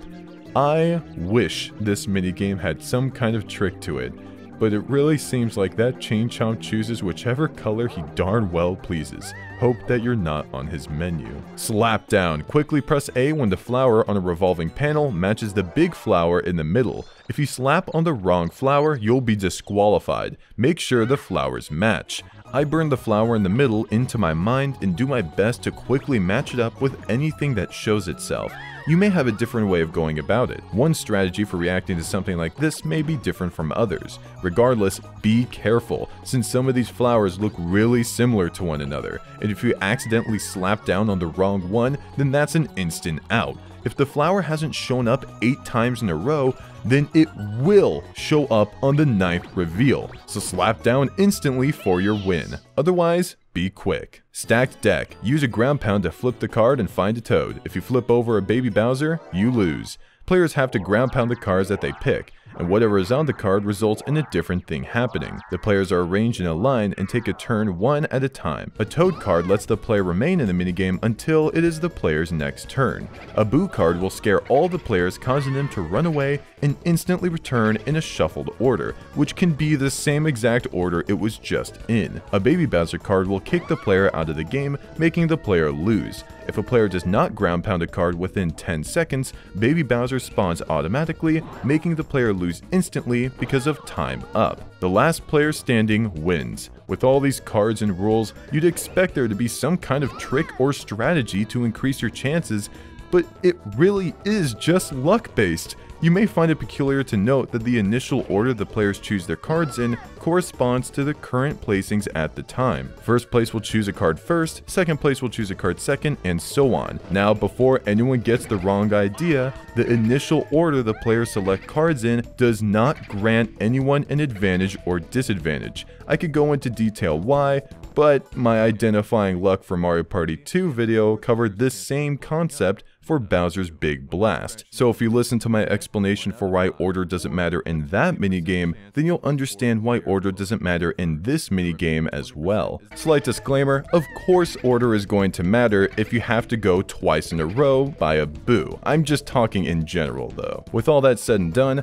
pick the card that feels the luckiest. Storm Chasers. Hold your pot under the rain cloud to water your piranha plant. The more you water it, the more it will grow. Your piranha plant will flash brightly when it's getting water. In the middle of the minigame, some Monty Moles pop out of the holes. If a player bumps into one, that player will trip over, stunning them. The player who gathers the most rain for the potted piranha plant wins. This cloud goes all over the place. Its unpredictable nature, coupled with 4 players each trying to occupy a small moving shadow for themselves, makes this minigame one of sheer chaos. The Monty Moles I mentioned earlier don't help either. You mainly want to run when you need to close the distance between you and the cloud. When you're close to the shadow it casts, slow down a bit and try to match the shadow as best you can. A lot of the time, players will keep running despite the shadow being slower than them, which results in overshooting it and allowing opponents the opportunity to get ahead. You can't attack your opponents, so you've got to maneuver around them in order to stay under the cloud for as long as possible. It's not the end of the world if you bump into a Monty Mole. Avoid them if you can, but by no means are they a game ender. 3-door Monty. Toad, Boo, and Koopa will enter the castle. Remember which door each one enters, then be the quickest to answer. If you choose the wrong door, you're out. Burn into your mind which character is in which house when the timer starts counting down. Make sure your fingers are ready to any of the 3 possible buttons, A, B, and Z. Once you see the face of a character, quickly recall where they are and press the button of the house they're in. If you're not confident in your reaction time, then you have a couple options. The first is to try to fool your opponents into believing that a character is in a different spot than where they last saw them. This can be done by muttering to yourself confidently things like, "Alright, Boozy, Koopa A, Toad B," or anything similar in an effort to make any of your opponents doubt their own memory. Even if they seem sure about their answers afterwards, it's possible that this slight distraction may cause them to hesitate for even a millisecond while in the midst of the deciding moment, which can mean everything. You could also be more obvious about this strategy and obnoxiously shout out incorrect spots for each character, but as always, that may come at the cost of a few friendships. Should you attempt to employ this strategy, be careful to not accidentally trip yourself up. You could spend so much time repeating the wrong placements that it's possible that you may get them confused with what's real, which would be a delicious twist of irony, but try to not let it happen to you. The second option for slowpokes is to guess as soon as you're given the option to answer. Sure, you only have a 1 in 3 chance of getting it right, but if you do, then you're guaranteed first place unless someone else did the same thing as you. I can only recommend this method if you're confident that you'll lose otherwise, in which case this strategy's your best bet. Dual minigames, Baby Bowser Bonkers. Lots of Baby Bowsers will pop out of the holes. Score points by stepping on them. Numerous Baby Bowsers pop up from the 14 large holes in the ground. The players score points by jumping on their heads. For each Baby Bowser, the player gets 1 point. When the timing is right, players can also consecutively bounce from one Baby Bowser to the next without touching the ground. After 30 seconds, the game ends and the player with the greater number of points wins.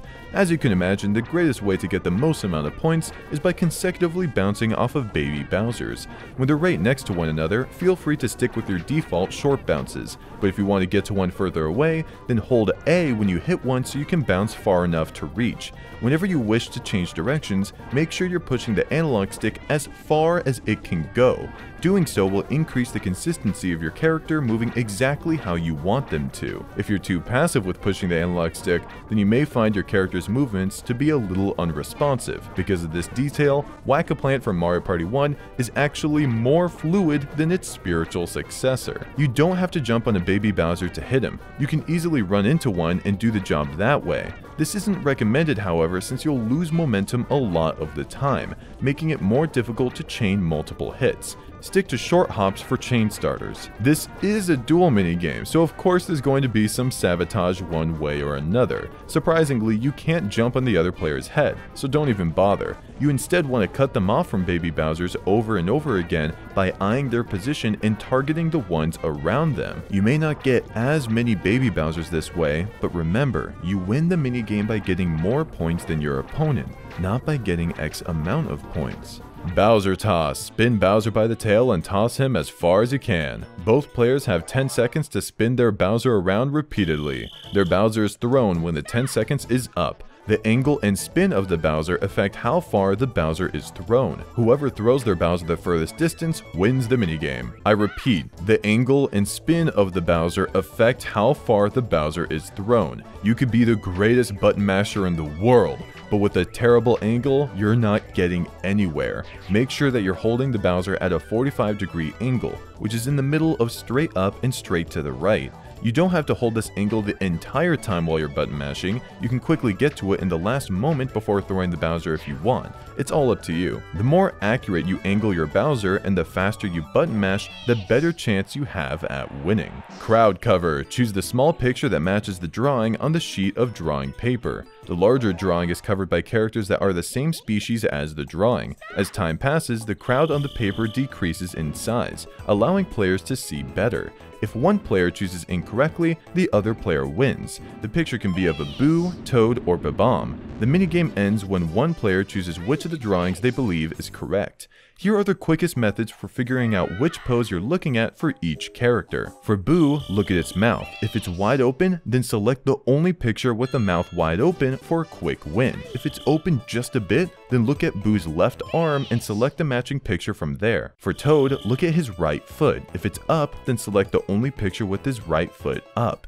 If it's down, then look at his right arm and select a matching picture from there.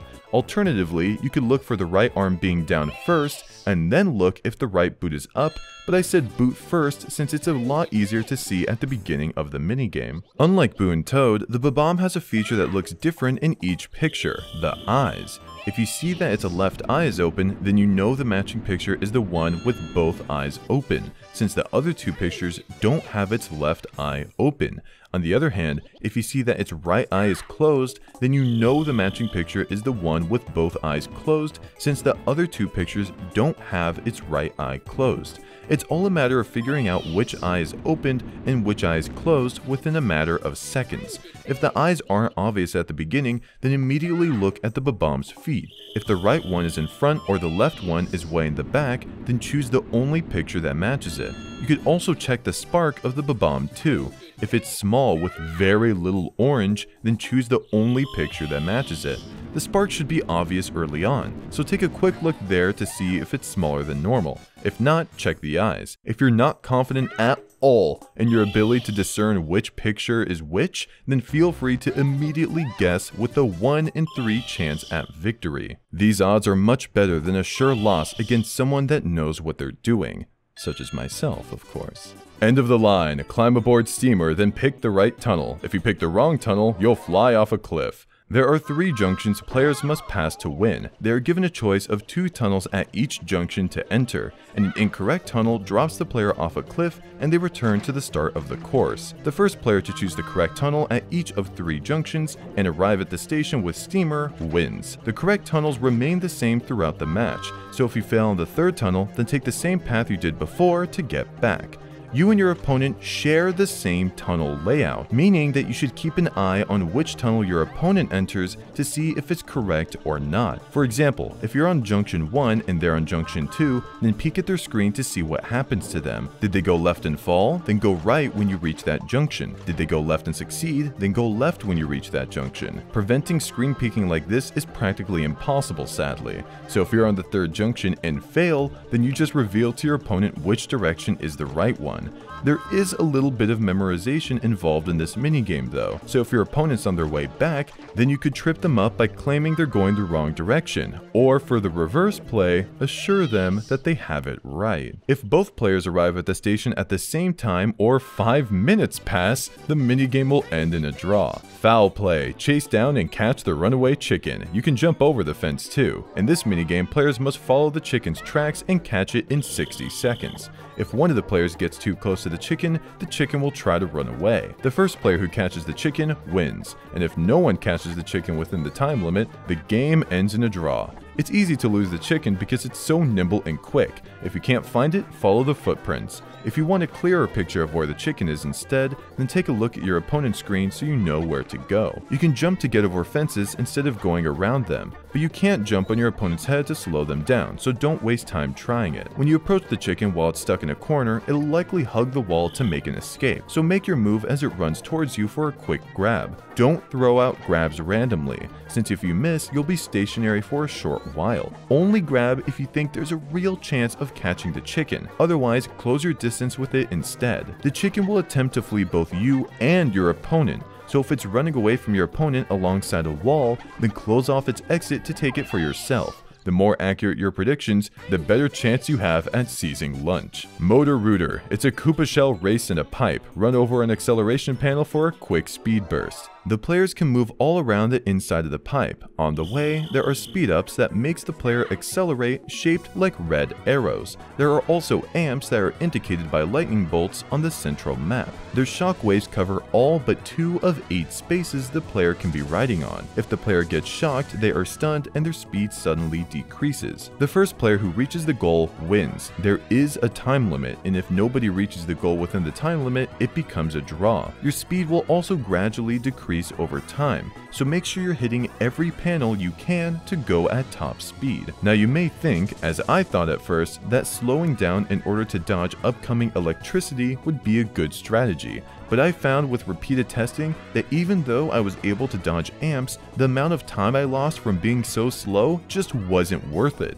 I saw more success with going fast and making quick dodges when opportunities arose. The two safe spots away from electricity will always be opposite of the amp, which is quite easy to spot, so if you see it in the distance, then make sure you're on the other side. This won't always be possible though, as the tunnel twists and turns in different directions, reducing the amount of time you have to react in order to get to a safe spot. This also makes it more difficult to speed up since you won't see some of the panels in time either. It's not completely hopeless though. While the panels' placements are quite random, there are a couple of patterns to look out for. It's common for speed panels to appear alongside one another. There may be one in a lane, then one in the lane right next to that one, and so on until a chain of about 5 speed panels has been made. This can help out when taking turns, since you can simply hang around the area one speed panel was and hope this pattern is what results. This next one might just be me, but I swear that whenever there are 3 speed panels close to an amp, that they'll almost always fling me into the electrical part.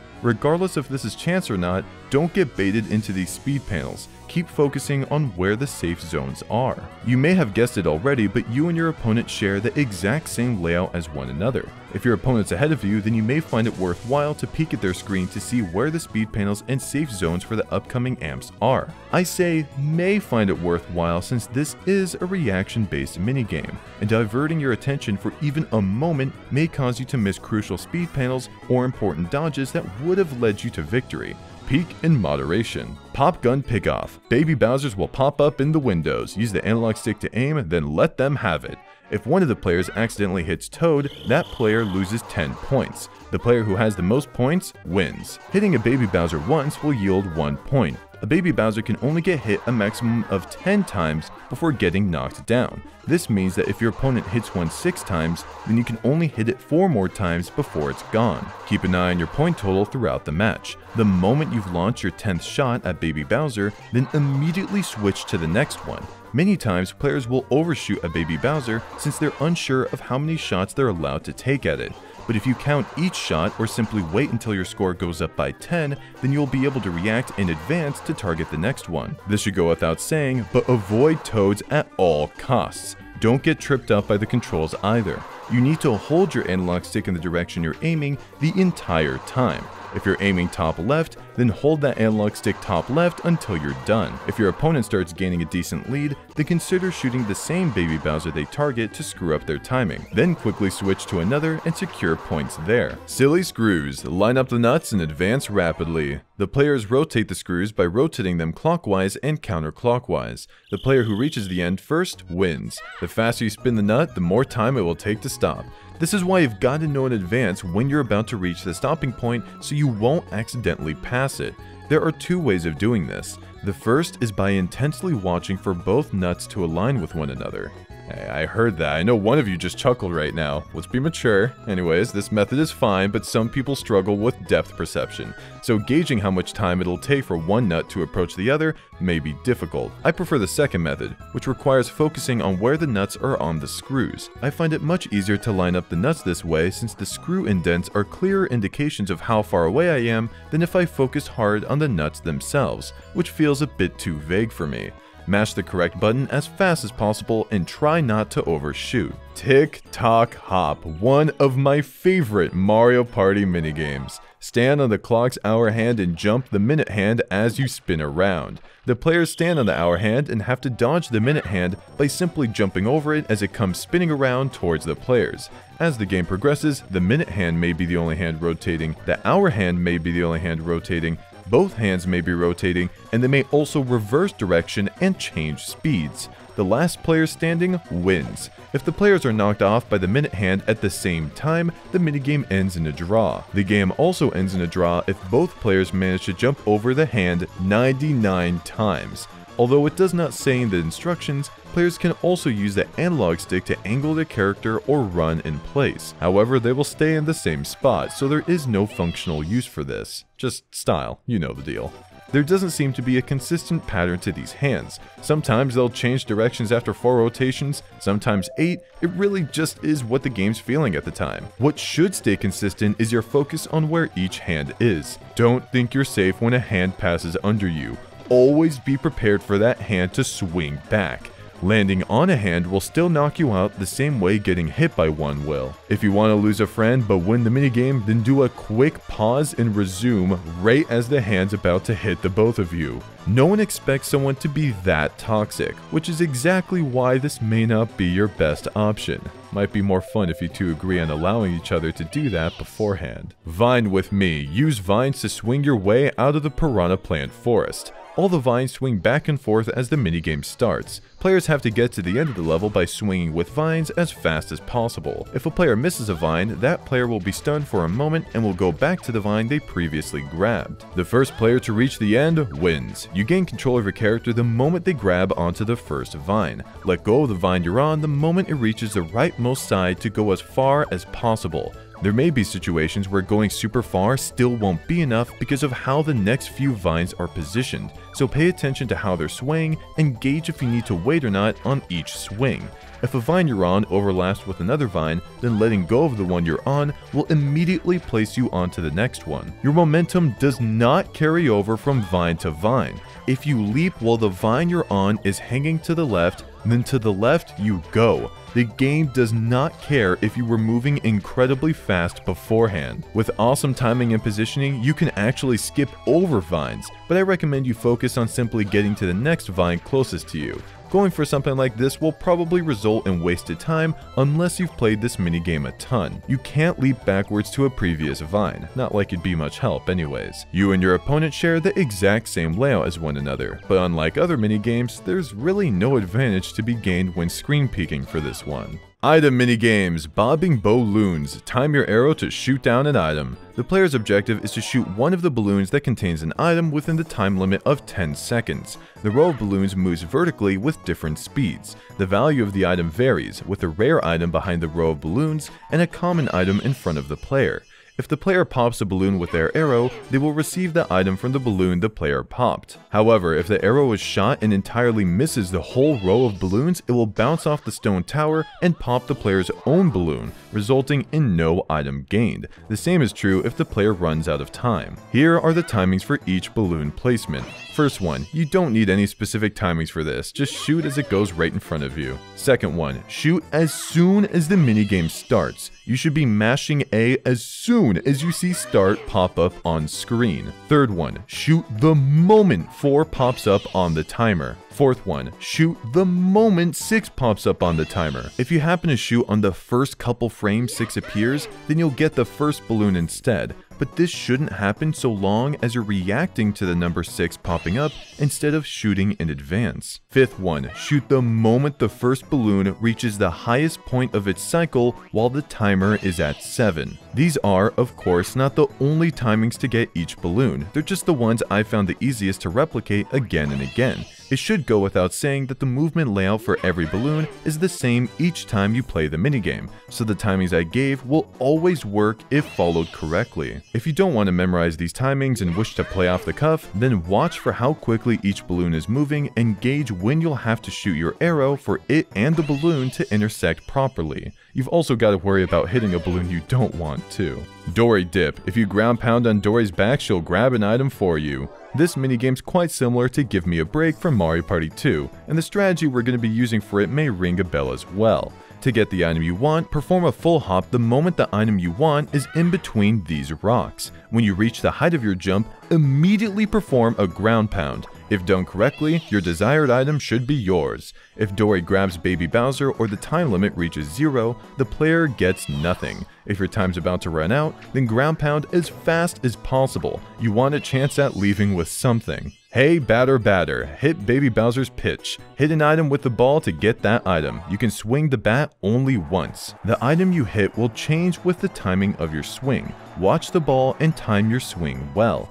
If you hit way too early or way too late, then you'll hit a fly ball straight to Baby Bowser and get nothing. Hit early to get what's on the left, hit a little early to get what's on the middle left, hit straight on to get what's in the middle, hit a little late to get what's on the middle right, and hit late to get what's on the right. I find this to be the most difficult item minigame for getting the item you want. The precise timing you need in order to nail your desired sign is difficult to achieve. This is why I don't really aim for anything and instead try to hit the ball to just get something. For example, if there's an awesome item on the far left or far right side, then why should I risk hitting a fly ball and getting nothing when I can make a safe swing for anything near the middle? This minigame may be a cakewalk for you though. If that's the case, then feel free to time for what you want. Just don't be surprised if things don't go your way every time. Swing and swipe. Hit a Baby Bowser with a hammer to get the item in its treasure chest. This is one of the easiest minigames in the entire Mario Party franchise. Simply walk up to the Baby Bowser that's carrying the treasure chest with the item you want and swing at him. Just make sure there isn't any other Baby Bowser super close to you so you don't accidentally hit him instead. If the Baby Bowser with the item you want keeps running away from you, then settle for something else. Swinging with sharks. Jump from the swing and land on a barrel to get an item. Timing is important. If the player misses, they get nothing. If the player runs out of time, they automatically jump into the water. The timing tips I'm about to give you only apply for your first swing. After that, I can't make any guarantees since the barrels move throughout the entire minigame. I could figure out the timings for every swing, but it's wiser to invest time into memorizing just the first one so nothing gets jumbled up. First barrel, jump the moment the swing starts making its descent from its highest point. If done correctly, then you'll actually fall right onto the first barrel. If you jumped super far, then you hit the jump button too early. Remember, only when the swing has just started the process of going down, not when it's finishing the process of going up. Second barrel, jump the moment the swing passes the red and white striped poles. Third barrel, jump the moment the swing touches the first barrel's sign. Fourth barrel, jump the moment the swing is in the middle of the first barrel's sign. Fifth barrel, I know it looks odd physics-wise, but jump the moment the swing reaches its highest height.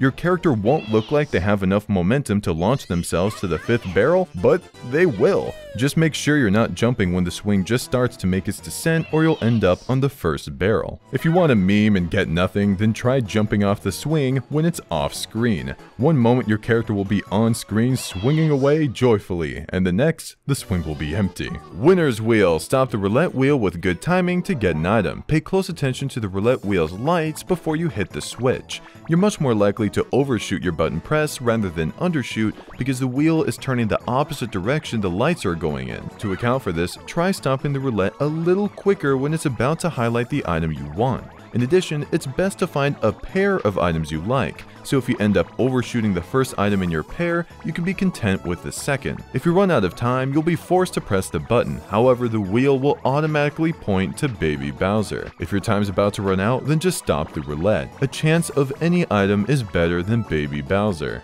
Game Guy mini games. Game Guy's Lucky 7. Hit the dice block, then climb up that many steps. You can hit the die once or twice. If you climb higher than him or stomp on the same step as him, he'll double your coins. But if you stop below him or if you fall off the stairway, he'll get to keep all of your coins. However, if you land exactly on the 7th step, your coins will increase tenfold. If you're lower than him, then always roll your second dice block. I'm honestly not sure why the game even asks you if you want to roll again if you're guaranteed to lose if you don't. It's almost like it's secretly plotting for you to lose all of your coins. If Game Guy falls off the stairs, then you can take your doubled coins and leave, or you can roll again for a chance at landing on the 7th step. Whether or not you take your chances should depend on how high up you are already and your current place in the game. If you're on the 6th step, for example, then you have a high chance of falling off and losing all of your coins. But if the only way for you to win the game is by times 10ing your coins, then this may be a risk you have to take. If you're on the 1st step, then no matter what, roll your second dice block. Your dice block rolls 1 through 6, so there's a 0% chance of you falling off the stairs. May as well try for the times 10 then. You can't really account for this, but there are times where Game Guy, despite having already won, will roll another dice block, potentially causing him to fall off the stairs and give you the win. Consider yourself lucky if this happens. Game Guy's Magic Boxes. Toad is hiding in one of these treasure chests. If you guess right, you'll get more coins, but if you guess wrong, your coins will be his. When the minigame starts, the 2 boxes are hidden by the curtains and may be switched. When that's done, the player must pick a box. If the player picks the box containing Baby Bowser, they lose all of their coins. If they pick the box containing Toad, their coins are doubled. The player is then given the option either to take the coins or risk them all for a second doubling, and if lucky enough to guess right the second time, a third. 3 correct guesses multiplies the player's coins by 8. But of course, players may also opt to quit at any time after the first win and take their winnings. Only keep doubling if the potential gain outweighs the potential loss. For example, let's say you went into this minigame with 100 coins and you managed to double to 200 coins. If this amount already scores you the coin star and is way higher than your opponent's coin amounts, then why risk going even higher? Take your guaranteed lead and go. On the other hand, if it's the last few turns and your biggest threat has the coin star and more coins than everyone else, then hey, go for another double. It's not like you have much left to lose anyways. Not all situations have to be so dramatic though. If you're coming up on Boo and want to steal a star, but you only have a little over 25 coins, then risking another double could be integral towards advancing your game. If there's anything to get from this, it's that you need to keep in mind how the game's progressed so far and if the risk of doubling again and again is worth it. Game Guy's Roulette. Place your bet, then make your guess. If the shell stops in the area you chose, your coins will increase according to the odds. If the shell lands in another area, your coins will be his. Here are how many slots each character takes up on the roulette wheel along with the chances of landing on their space. Out of all the Game Guy minigames, this is the one you're statistically less likely to win over the others, but you should try to strategize anyways. If multiplying your coins by 2 won't get the amazing lead you're hoping for, then bet on Bomb or Goomba, since 5 and 4 slots aren't that much less likely than 6 slots. An example of a situation like this would be if you were only betting 5 coins, in which case you've hardly got anything to lose by being wrong, so you may as well go for the larger jackpot numbers in case they get landed on. If losing all your coins would mean losing the game, then bet on Koopa Troopa since it has the highest chances of winning, even if it's hardly a quarter. Game Guy's Sweet Surprise. The Big Chomp and the Little Chomp will have a cake eating race. Predict which one will be the quicker cake eater. If you guess right, you'll get more coins, but if you guess wrong, your coins will be his. All the player has to do is to predict which Chain Chomp can eat their cake the fastest. Big Chomp will most likely finish first, and should the player correctly predict that he will win, they will double their coins. However, if the player correctly guesses that Little Chomp will win, their coins will be multiplied by an even greater number, either 4, 8, 16, 32, or 64. Before selecting a chomp, players can read the description of their moods, which seem to imply each Chain Chomp's chances of winning, but the Mario Party Legacy channel has a video which says otherwise. The guy in the video ran 1,000 total tests on this minigame, isolating all variables but one in separate instances to determine what about this minigame actually influences the result. He tested the amount of coins one enters with, the descriptions under each Chain Chomp, and the multipliers. After all the tests were completed, he concluded the results suggest that the amount of coins one enters with and the descriptions under each Chain Chomp have no correlation with which Chain Chomp will win. What he does claim has a strong correlation with which Chain Chomp will win is, as you probably expected, the multipliers. He outlined the percent chance of the Little Chomp winning for each of its 5 possible multipliers. Whereas the ×4 multiplier gives the little guy a 30 to 50% chance of winning, the ×64 multiplier gives him a less than 1% chance of winning. Based on his findings, I'd say that betting on the ×4 multiplier is well worth it so long as losing all those coins won't lose you the game. I'd only bet on the ×8 if I needed the coins to make a huge play. When it gets to ×16 and 32, I wouldn't bother too much. The odds are too out of favor there. Now, you may laugh at Time 64's chances of victory being under 1%, but those odds are actually helpful in a strange way. Think about it. If you enter this minigame and see the Time 64, then you're practically guaranteed to double your coins by betting on the big chomp due to how low the chances are of the small chomp winning. What appears to be the only influential factor is the multiplier for each chain chomp. Bet on the one you think will win and watch them eat that cake up.